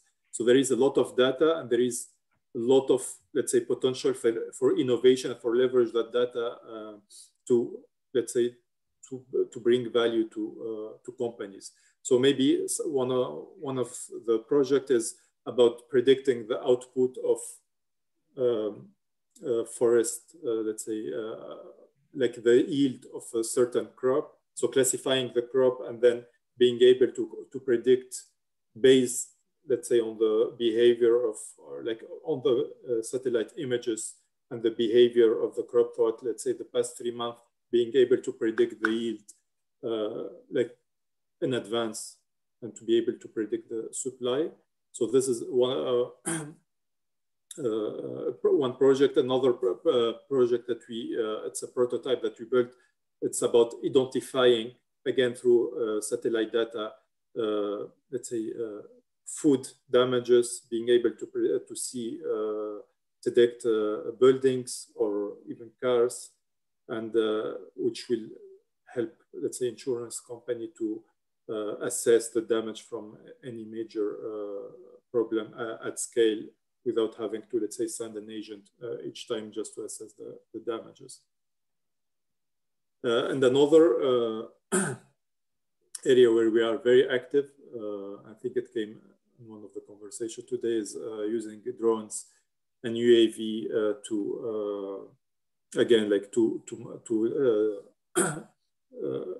see or to map the quality of the crop, and maybe to help, for example, agriculture into optimizing their water usage or the fertilizers usage using the UAVs, drones, satellite data. Could be also like it's a multiple stream of data that we are conversion into one model to be able to predict accurately and help agriculture to optimize their process. So in a nutshell, what AI could do for you is obviously automation. For example, automating the quality assurance process that we have seen in one of the use cases. It could optimize the efficiency of your processes. And that's, for example, the example of the Google DeepMind algorithm that was able to reduce, like to find the sweet spot and of how to operate the whole data center in order to be able to reduce their electricity bill by 40%.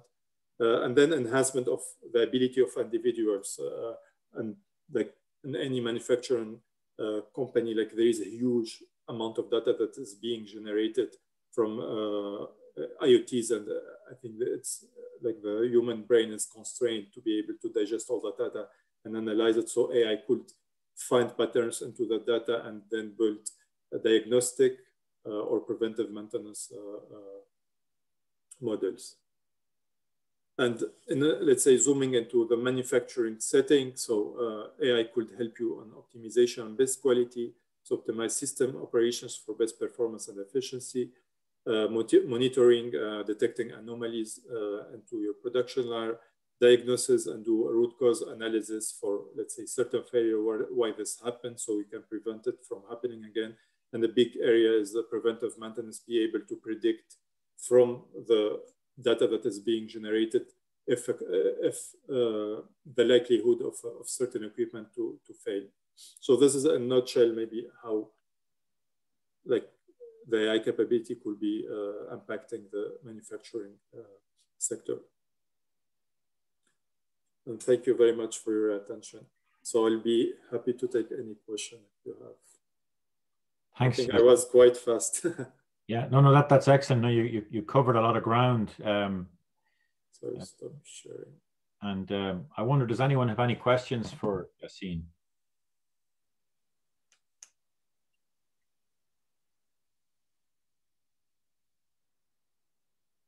Okay, so I suppose a question that I have, Yassine, is around the engagement model. So if a business wants to engage with CEADAR, what we as the hub would help make that happen.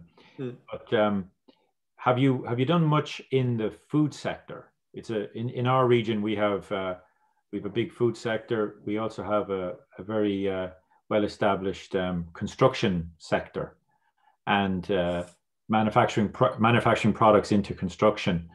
So when I think of who's on our call and the kinds of businesses that they represent, you know, construction, you know, in various different aspects, food in other aspects, and then there's a couple of other niche players as well on the call. But if you take food, just take food for example, have you done much with food manufacturing businesses in Ireland? Yeah, so actually one of the projects that I show about using computer vision to detect, let's say, non-conform product was in the food sector. So we have a few projects in the food sectors, and it's actually, we are now seeing, we have ongoing opportunities now in the food sector to help companies build a digital twin, leverage their data to build digital twins. So that's an area that we have expertise in, and we are also building. And construction, so unfortunately we did not have a past project on construction, but again, like our expertise across different verticals is able, like we are able to, let's say, transfer that to any other vertical as long as there is data. So our engagement process usually is start with running a series of workshops with companies to understand their context, their companies, their challenges, their strategy, assess their AI readiness, so ask questions about their data, their IT infrastructure, maybe the talents, do they have already an AI in-house, let's say, team, or are they willing like to leverage, like, let's say, our expertise? So it's assessing the company, understanding their ambition, and then most importantly, also understanding their domain. And then based on that, we'll bring our expertise to bring what will be the best AI technology that best will help them to solve those challenges. So usually it's around 2 or 3 workshops to scope a project, an AI project. And then based on that, it's like company either want to fund it 100% or leverage some of the national funding that are accessible. And in both cases, we help them. So if it's through funding, like national funding, we help them to write, we write the proposal for them. And then like it's some collaboration, but let's say we take the bulk, biggest part of the writing. And then once it's granted, then it's a collaborative work. So it's our data scientist team that developed the project, but we always have a focal point in the company. So we'll have, let's say, bi-weekly or weekly meeting just to make sure that we are heading into the right direction, that we are developing something that is valuable for the company. Very good. Okay, thanks. Yassine, that's a good overview. Hey, David. Yeah. Are there any other questions, or should we move on? I think David wants to ask a question. David? John, if I could ask a question. Hi, Yassine. Greetings. One of the things that intrigues me is I mean, there are some companies in the, what I would call a sort of high value added molecule sector, looking at proteins and enzymes as a way of working with foods. 2 issues that we're looking at here at BioConnector. One, what we would refer to as waste valorization. So how can you use technology, essentially biotechnology, to assist with either increasing the value of the waste or recycling it into something of higher value? And the second one is looking at using machine learning and AI to identify proteins that have potential, either therapeutic, veterinary, human, or other activity. For example, they could be used to break down certain components. They could be used to change the structure of certain things, sugars, etc. Do you have any projects of that nature or any expertise in that space? Unfortunately, no. I think like in this particular niche, like as far as I know, I can double check maybe with our some of our technical team just to see if they might have maybe that expertise and previous experience. But as far as I know, we don't have expertise in that area. But in waste management, so maybe the use case that came to my mind is helping into let's say identifying different type of waste, for example, using computer vision, and then helping to directing those different stream of waste to different like parts.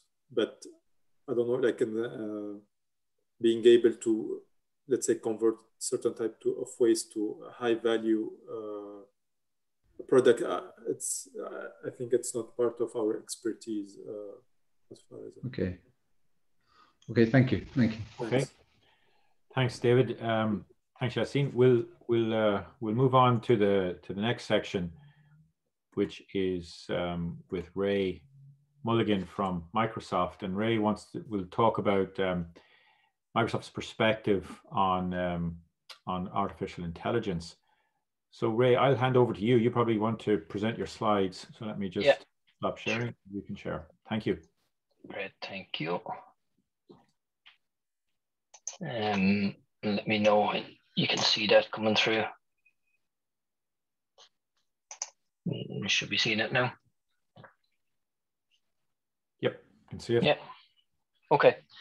Great. Thanks, John, for having me here, and great to listen to some of the other speakers there. So, I was very happy to be asked, considering my background is very close to the areas of we were talking about. I'm a Cavan man, and you know, brought up on a farming background, and mushroom production as well. So a lot of it went towards Monaghan. So I have a good interest of the area. So what I'm specifically going to talk about today is really artificial intelligence in manufacturing, and you know, how you can use that to accelerate innovation and revenue and grow deeper insights with increased efficiency. And it's going to kind of follow on from Yassine was saying. I think it's tied fairly closely with the pillars he was talking about. So hopefully it should make a bit of sense.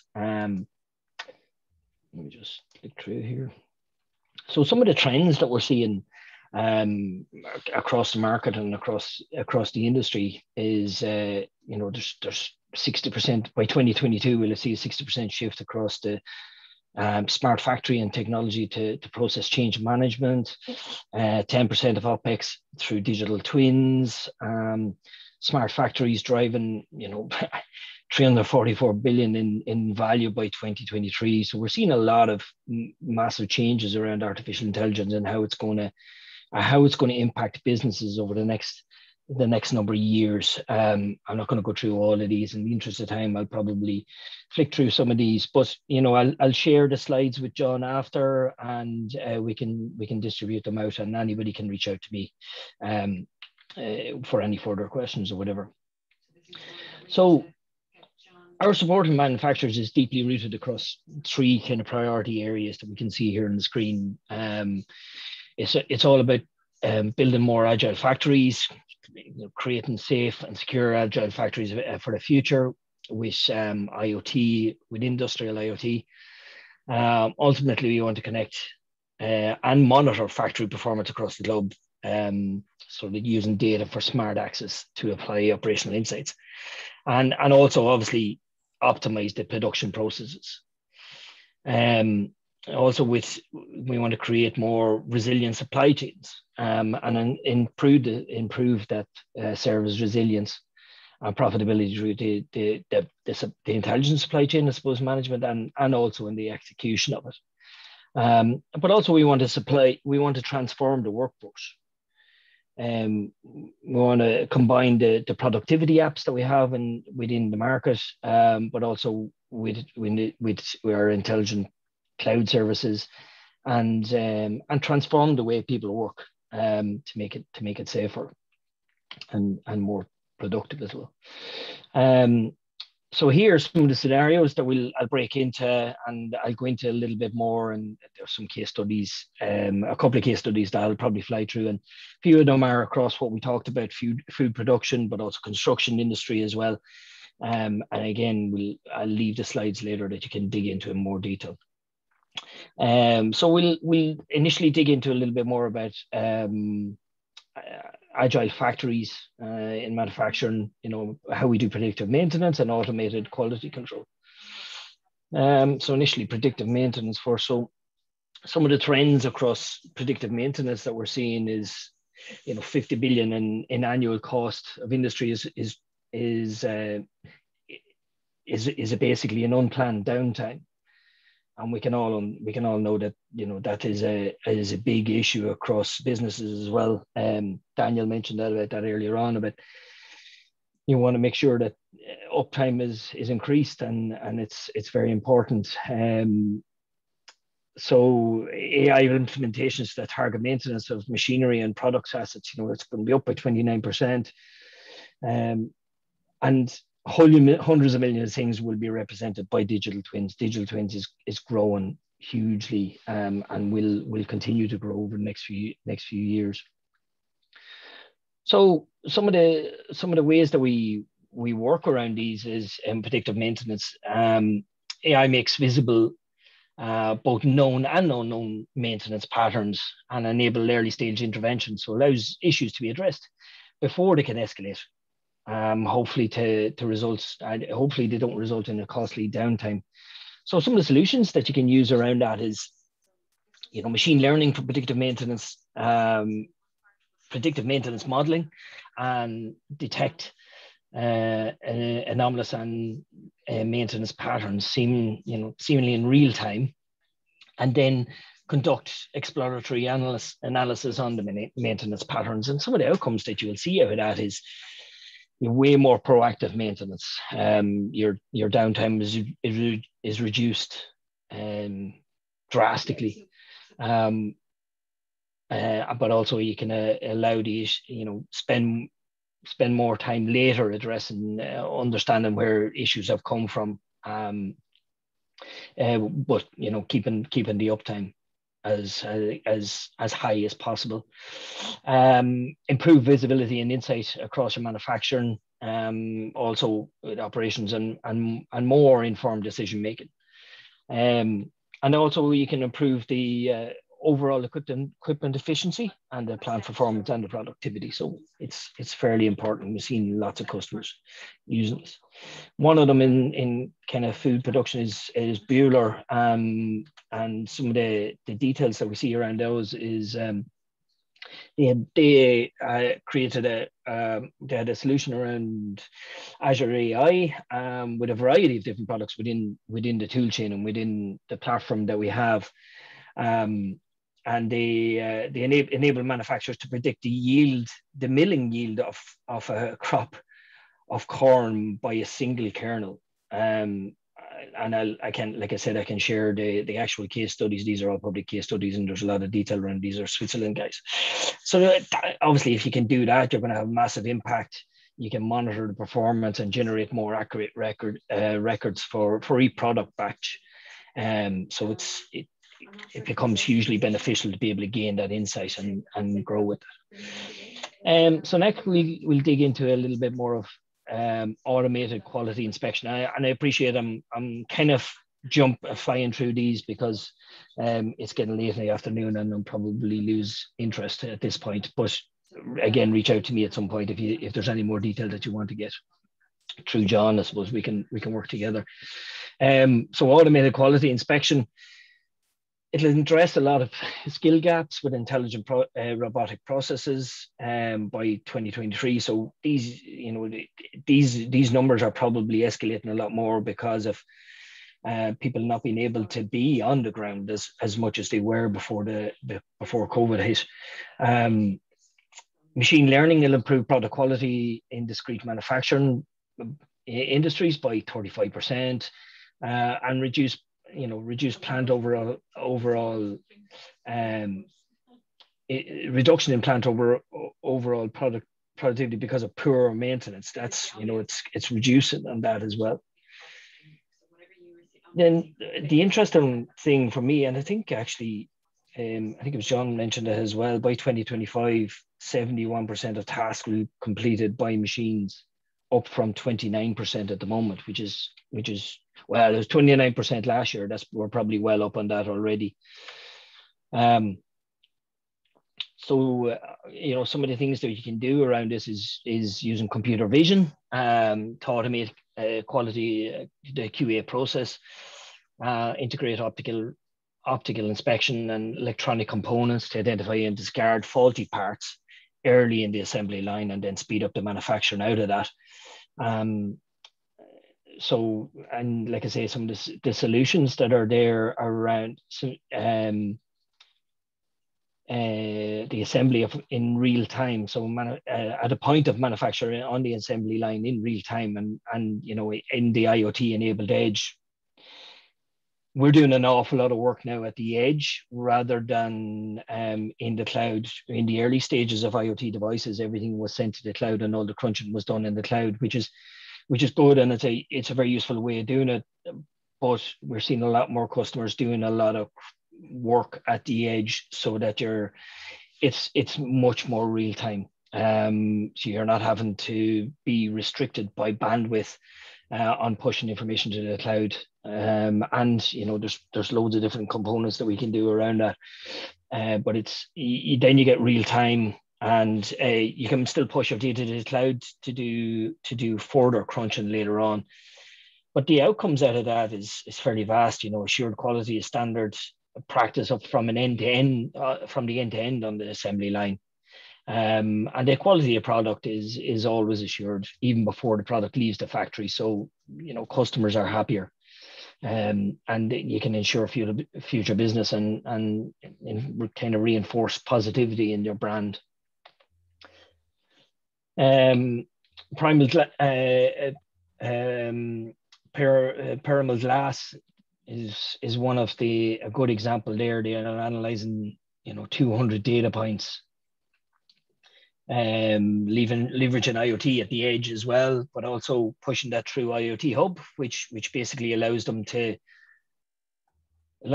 control and manage their devices all within a single plane, which is hugely beneficial. And the data that they're taking out of that is giving them real-time manufacturing insights. So really useful. So we jump into the second scenario, more resilient supply chains. Again, some of the components around here, and these are all taken from resources like Delight operations, cognitive supply chains, and all that kind of stuff. So they're all reputable data. So some of the components here, supply chain leaders who say their supply chain is facing more frequent and impacted business, or 70% of that. It's huge. I'm not going to read all of these in the interest of time, but again, they're on the recording and we can look back at them later, but I can also share more insight. I can share the resources that we have actually that we've achieved these from. So why would you use AI in supply chain optimization? Well, you kind of want to deliver end-to-end visibility into the supply chain logistics with IoT, and also prevent the supply chain disruptions. You can muted myself there. With machine learning, and then accurately forecast customer needs and demands with warehouse and inventory to optimize the supply chain. Some of the outcomes out of that is you're gonna enhance the product and your service delivery with advanced insight and analytics that optimize planning and improve fulfillment and material sourcing and logistics for the entire supply chain. There's endless amount of different capabilities that you could use to build these solutions.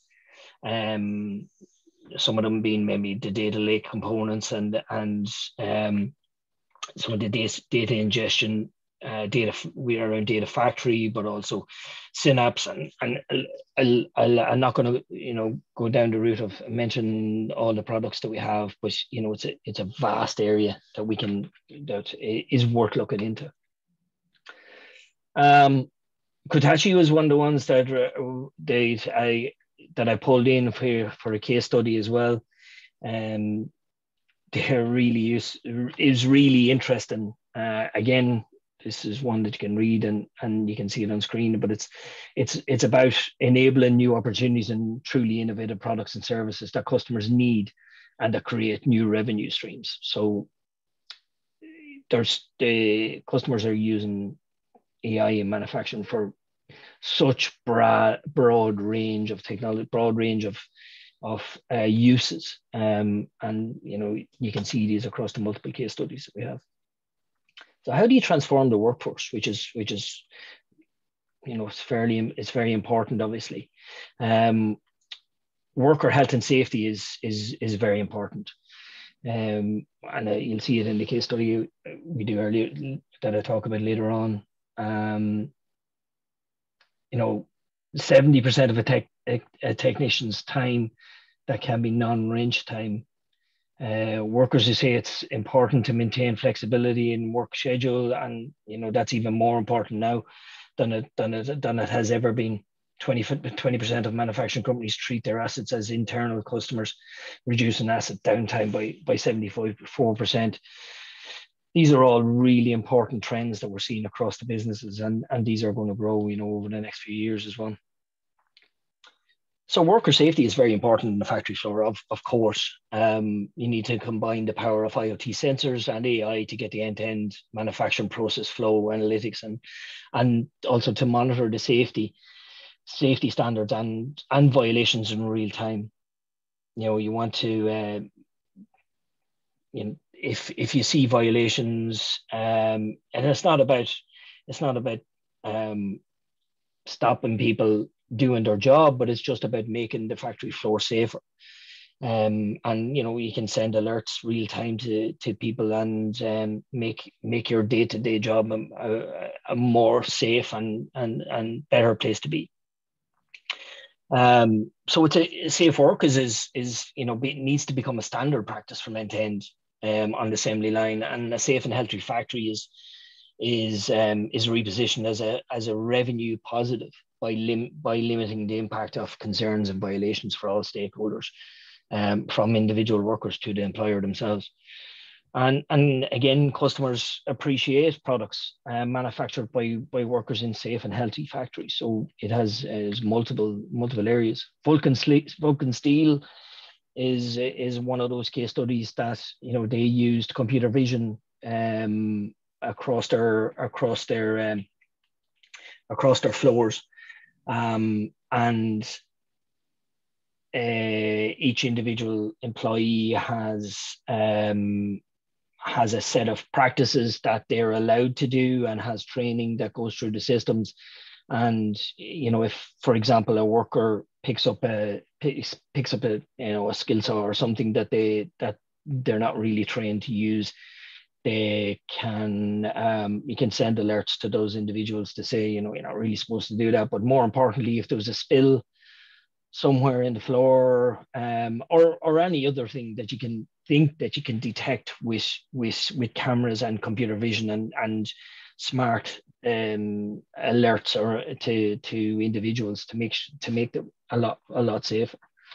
They've heavily adopted it. So remote working productivity, again, annual cost of cybersecurity damages this year, it'll cost businesses 6 trillion across the globe. So it's fairly significant. So 40% of data on IoT devices will be stored, processed, and examined using cloud technology by the end of the year. So there's a lot more data being pushed up to the clouds, whether it's ours or any of the others. And again, the data that you get out of that is where you get the most use. Is how you can make your work more productive. So some of the AI transformation things is, you know, make use of AI to digitally transform unstructured technical documentation into actionable data in near real time. So, you know, you want to make use of this stuff as soon as possible. Some of the solutions we had was, we've got Formula Recognizer that transforms large volumes of unstructured data into actionable data, unstructured documentation into actionable data. And then you can parse that with semantics in mind and markup for knowledge mine, and how you're going to use that later on for further leverage the actionable data in custom analytics and derive some actually really unique insights from that. And, you know, by some of the outcomes of all of that is you're going to improve your operations, and by having that actionable data, and then completely avoid laborious, repetitive, time consuming and let's face it, error prone processes. You kind of, you know, I have a background as a developer and an engineer, and if I ever have to write anything twice, I automate it. And even now with some of the tools that we've got available, it makes that a lot easier. In my day-to-day job, I automate processes as much as possible. So ABB is one of the case studies that we have around here. And they wanted to reduce outage on work, and they've done that with some of the solutions they're using across Azure. They're providing a lot of they're using a lot of the platform, but you know, it's greater efficiency and scalability, and you know, they're continuously innovating to lower the costs that they have. And something Daniel said at the start as well, these capabilities that we have here are available and accessible now, and you know, you can start with a pilot at relatively reduced cost. It doesn't need to boil the ocean. You know, you can start with very small processes. So again, John talked about this at the start. You know, process and workflow automation. Executives are planning to develop hybrid models for production and not production over the next 3 years. So there's not going to be just all running manual or all running in the cloud. It's going to be a mix and match. It's going to be a lot of hybrid process across everything that we do. And you know, manufacturers who actually do believe that selling products and services, you know, will improve their bottom line. It's going to, you know, it's growing by 83%. So there's a lot of different trends across that, and some of the transformation that we're seeing is, we want to make use of AI to digitally stimulate complex systems in near real time. And again, there's another example of forms recognizer using unstructured maintenance assets, but also using robotic process automation to fuel digital twins with maintenance and performance data for co-evolving simulation. And again, some of the outcomes out of this is to optimize efficiency and reduce costs. Chevron is a good example around this. They reduced. They're now enabling new opportunities for truly innovative products, and they're starting to use artificial intelligence. They're on the very early cusps of it, and also with robotic process automation, which, as John mentioned at the very start, you know, it's spreading across a lot of organizations. It's a lot of organizations using RPA, and it's become a real buzzword in the last couple of years. And you know, from sourcing data to automation, it's extraction from entry into back-end systems. So just one thing I wanted to mention as well, you know, we're fairly committed to advancement of AI driven by ethical principles that put people first. You know, it's really important that, you know, we go into using artificial intelligence responsibly, and this means that, you know, the technology we bring to our partners must adhere to, you know, some of the principles that you're seeing here: transparency and privacy and security, but also accountability and inclusion and fairness, so that, you know, customers can build with confidence, knowing that they own and control their data. We are not looking to own or control anybody's data, but we're just supplying the products that must adhere to these kind of things that we see on screen. So we're putting our principles into practices and taking a people-centered approach to research and development and deployment of artificial intelligence. So, you know, we embrace diverse perspectives and continuous learning and agile responsiveness as AI technology evolves. So in summary, AI transforms maintenance from a reactive pursuit into a proactive one, a pursuit that can even become increasingly prescriptive with experience. Informed by the broadest and deepest array of data, AI can reliably anticipate the needs of supplier wherever they may be, and then in doing that, influencing a dynamic supply chain. Also, AI, you know, ensures that focus remains consistently on safe and high quality environments from an end to end on the assembly line, and intervene in real time when a situation warrants decisive action. And lastly, make use of AI to digitally transform unstructured technical documentation and operational logs into actionable data in, you know, as close and near time as possible. So with that, I thank you very much. And like I say, reach out to me if you need. And thanks, John, for having me. And I hope to pull back time a little bit for you. So I'll stop there. Thank you very much. Are there any questions for Ray at this stage?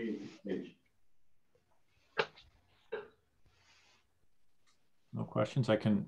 Yeah, I just wanted to quickly ask Raymond, maybe, you know, I know Microsoft do a lot of work with businesses to help them develop their own strategy, or even sort of help them to define it. Can you tell us a little bit about how Microsoft, Azure, and all the platforms that Microsoft can offer? You know, there's kind of incubators and there's support to help you define, you know, what is your actual potential for AI and automation and lean agile production management and what you can do. Could you just give us a little, maybe tell us about those incubators? Sure. So the area that I work in is it's kind of an indie enterprise sales component, and we my team are kind of a team of application and infrastructure specialists, as well as application modernization specialists, and data and AI. So we kind of cover a broad range of everything to do with Azure, really, and then other components of my team cover the other two clouds, as we call them, so Office 365 and Dynamics 365. So we cover, and that covers robotic process automation, and we work very closely with customers for me, it's not about not leading with the products. That is by far down the back line. What we work with customers is understand where you're trying to get to. You know, what does your cloud strategy look like? And we've got a lot of documentation around this and how we provide that and how we work with you over and back, and what does that look like? What's your roadmap? What's your roadmap for projects that we can line up with you and support on? How ready are you? How ready are our customers? And John, I think he'll jump into a little bit later on about the around what we have for learning and how we share that out to everybody, because it's a very open component. And lastly, most importantly, what does success look like for you? Because the last thing we want to do is just, and this used to be the very, very old Microsoft, is we just wanted to sell licensed products. We're not like that anymore at all. It's very much what is the thing you're trying to achieve, and then work closely on that. And that could be you know, like easing up some of the robotic process of, or easing up some of the financial mundane things that you have to task, or whatever it can be. And I'm only talking about a very, very small component of the organization that we have right now. But we've also got a team of customer success unit. It's called the customer success unit, who have a cloud solution architects, who have customer success managers, who have, you know, a vast array of people. And then outside of all that, we've got access to people across all of Western Europe and globally. We've got a team of what we call fast track individuals.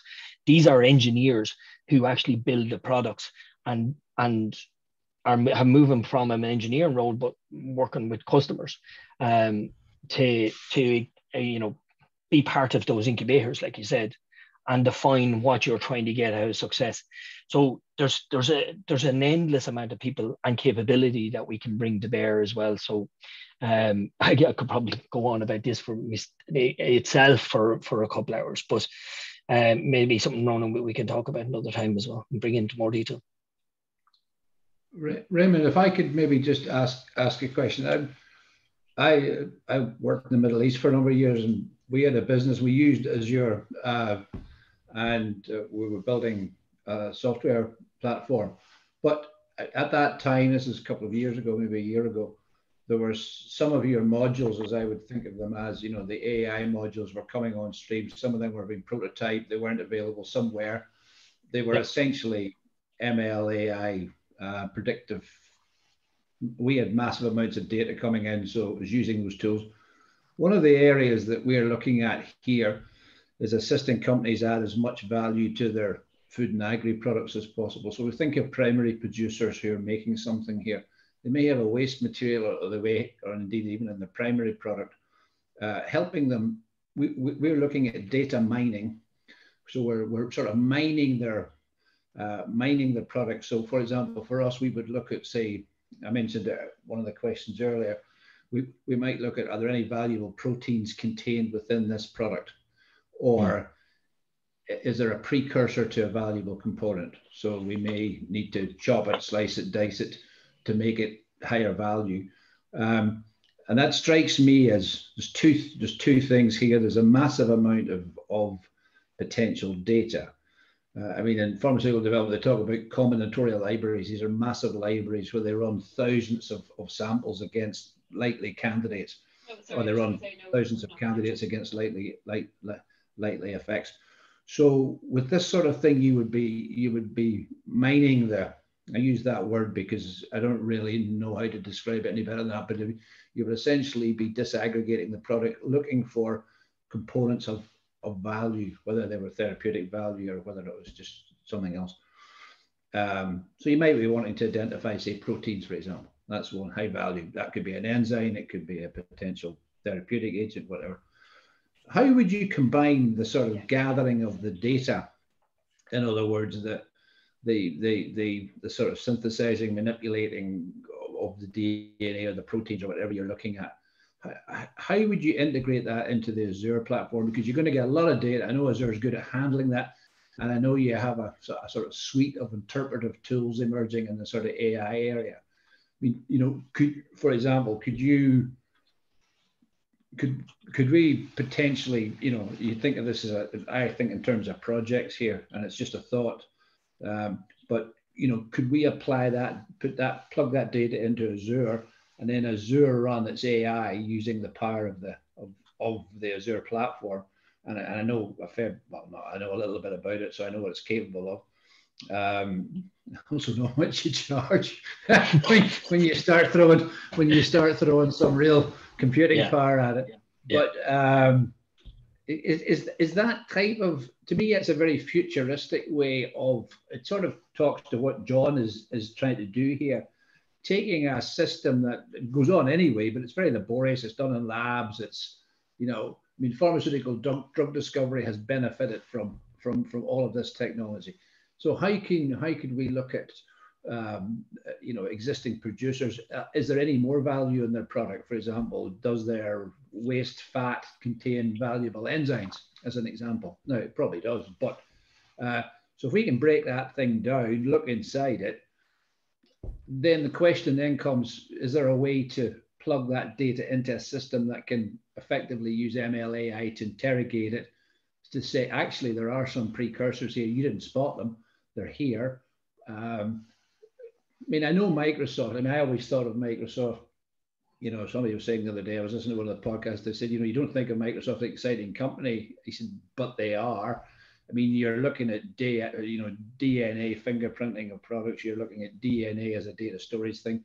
So it sort of, that got me thinking about, if you combine that level of information with the sort of AI and the power of the cloud, you know, is there something there? I'm maybe not explaining this. No, you are. You are. So absolutely, and we have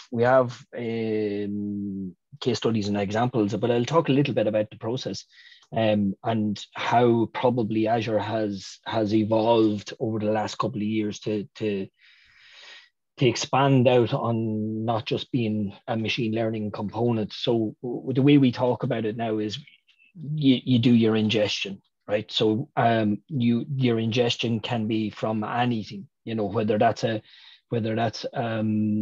watch, or, you know, a fitness tracker as part of, you know, something going on, or the phone, or a computer, or a spreadsheet, or whatever it is. And we've got a suite of tools that does the ingestion. So Azure Data Factory is probably one of the main components there that does an ingestion of data, or that you can use to do an ingestion of data. And some of the things about that now is, it doesn't matter what kind of data it is. It used to have to be a SQL database, but now it could be, you know, a MySQL database, a Postgres database. It could be a CSV file. It could be anything. And you can use Azure Data Factory to ingest that data. The next thing you want to do is, once you've ingested it, you need somewhere to store it.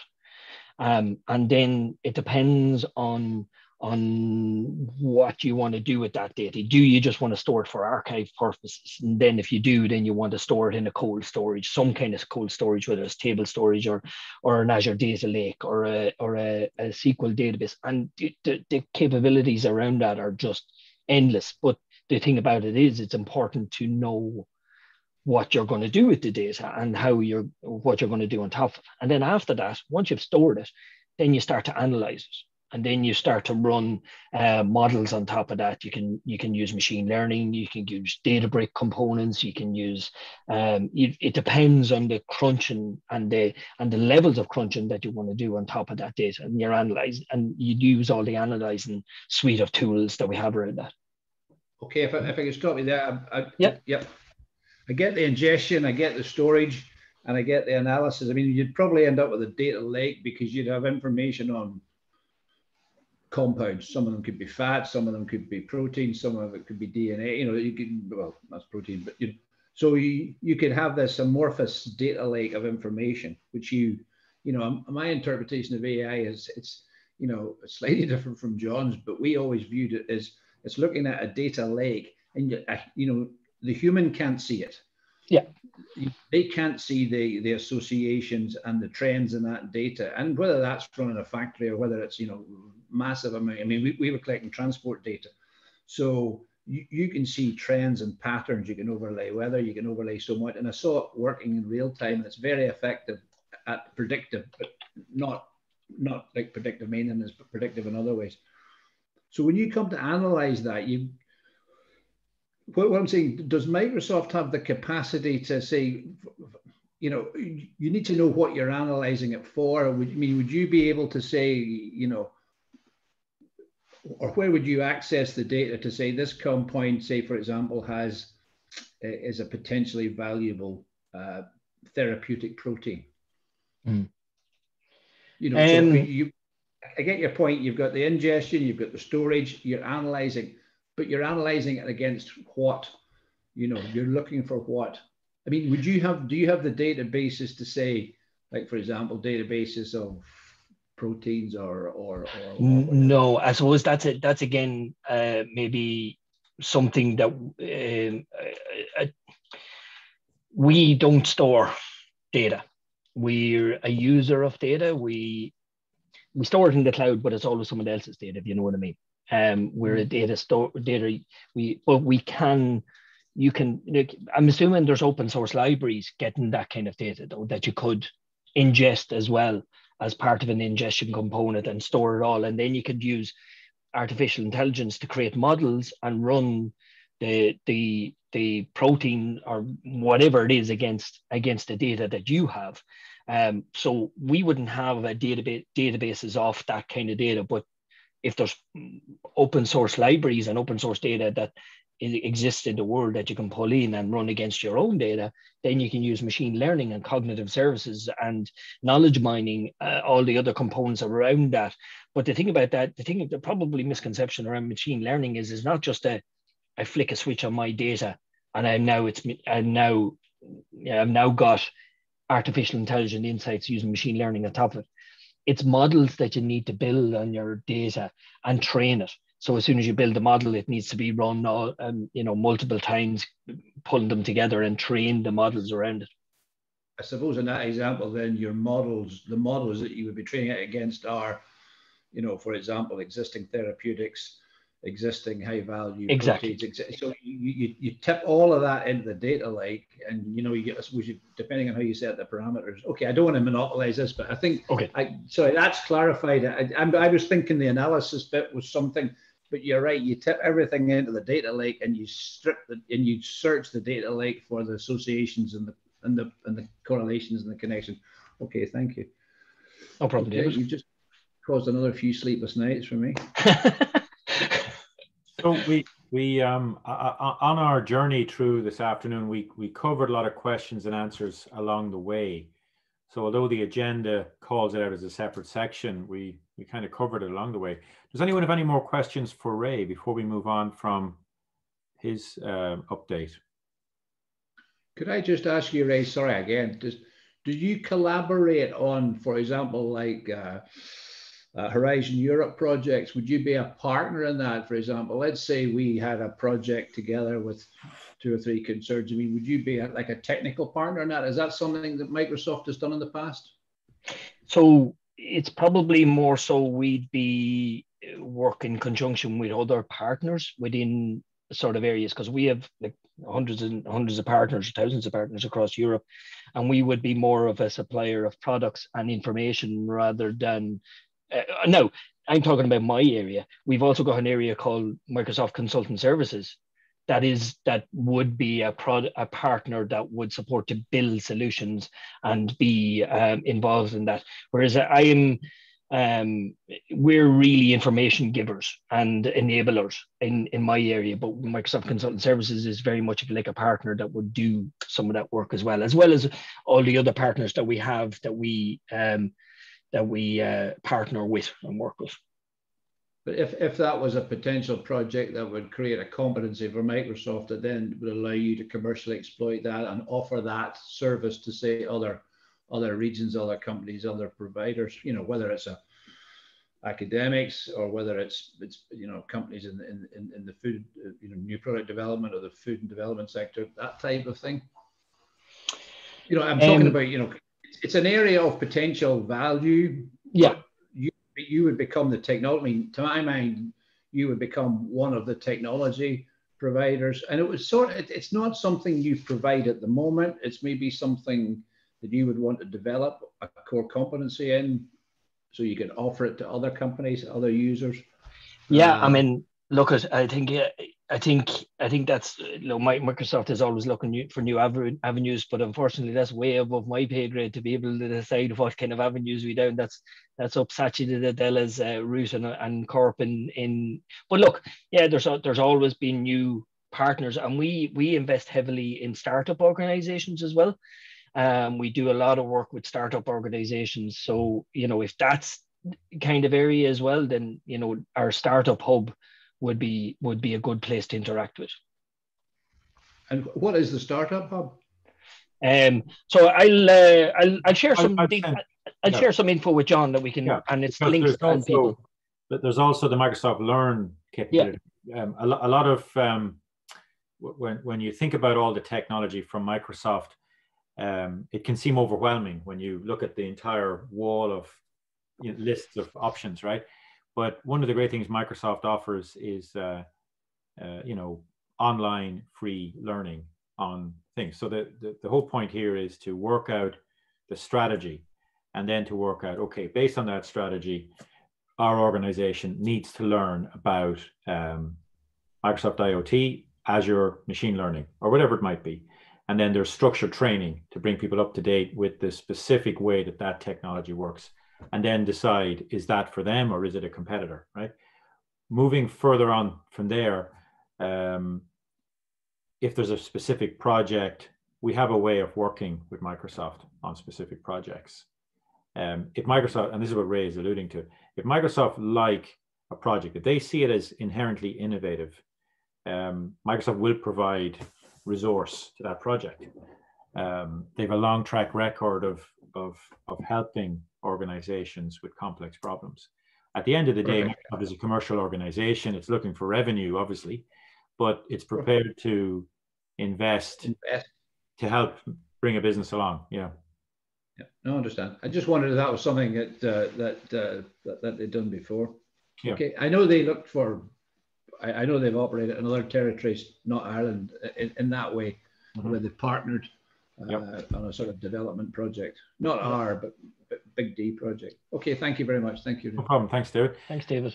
So we'll move on to the final part. I know it's coming up to 4:30. I'm very conscious of the time. So we've covered a lot on questions and answers. So the next piece is really about how to get started. So we're already in conversation with several organizations.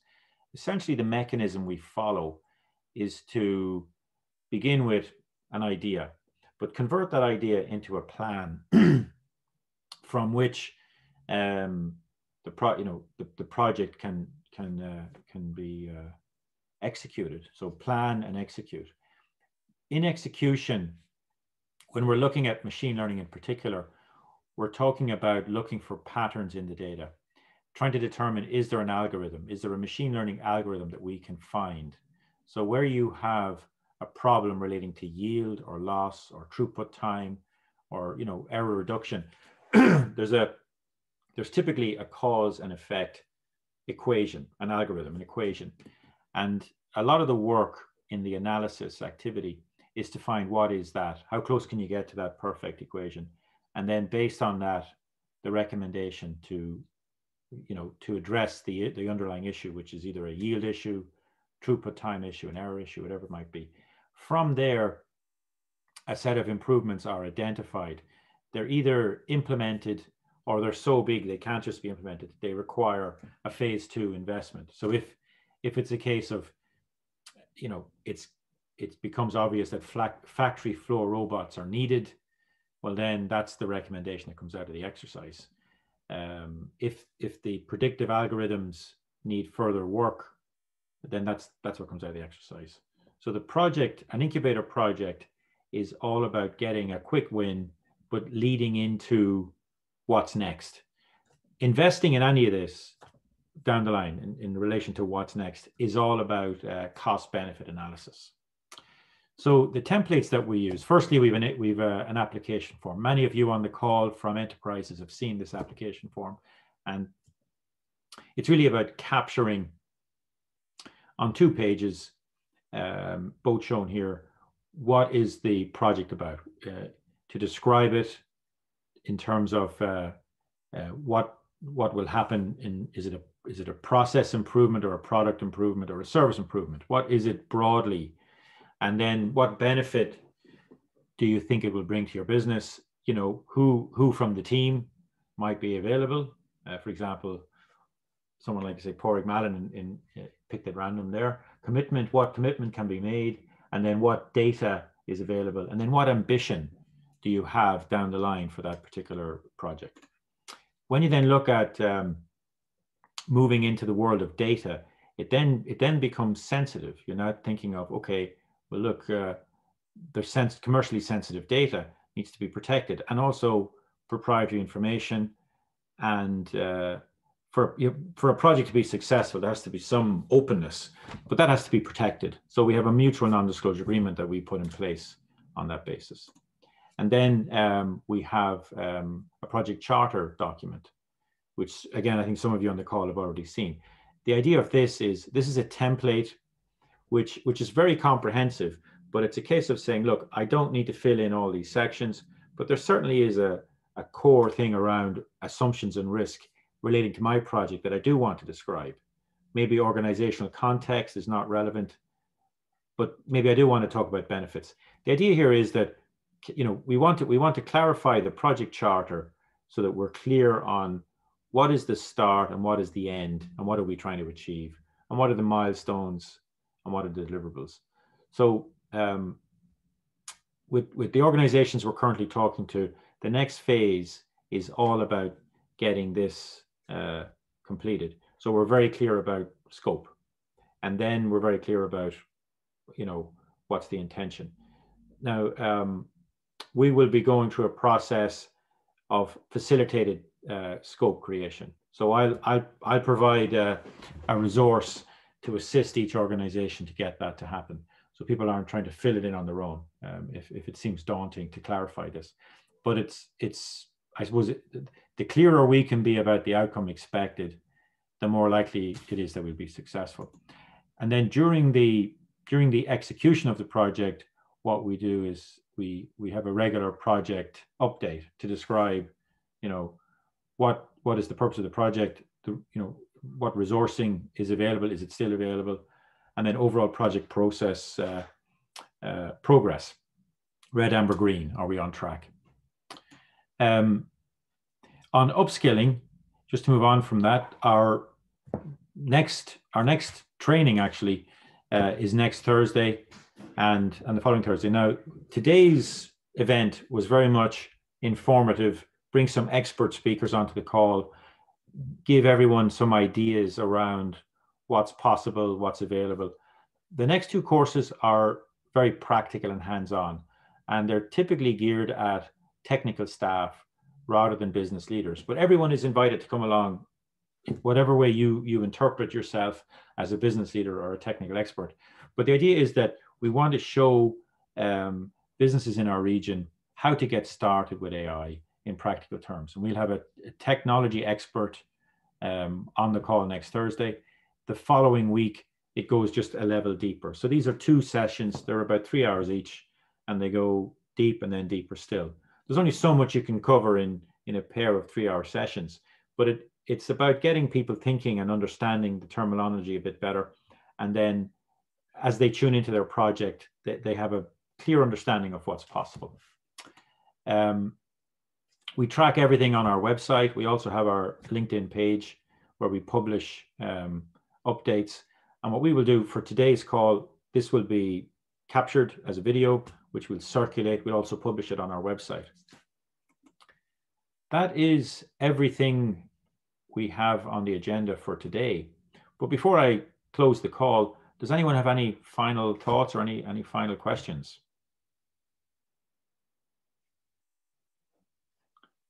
Or is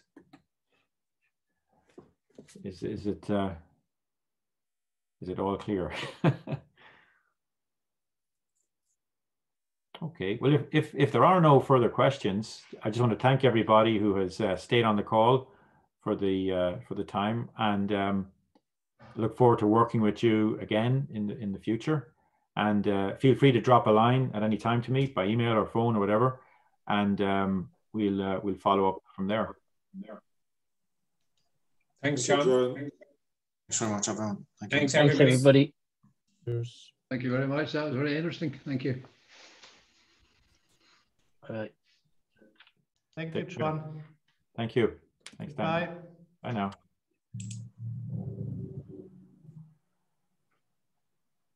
Thanks, John. That was cool. And I look forward to next week. Thank you. Thank you, Ronan. I have to actually go. My son was not too well, so I need to go anyway. So, right, we should listen and talk next week, John. Yeah, let's do that, Ronan. Thank you. Hope he's okay. Right. Thank you. Yeah, yeah. No, well, I'll tell you soon. Okay. Thanks, John. God bless. No problem. Take care, everybody, and have a safe evening.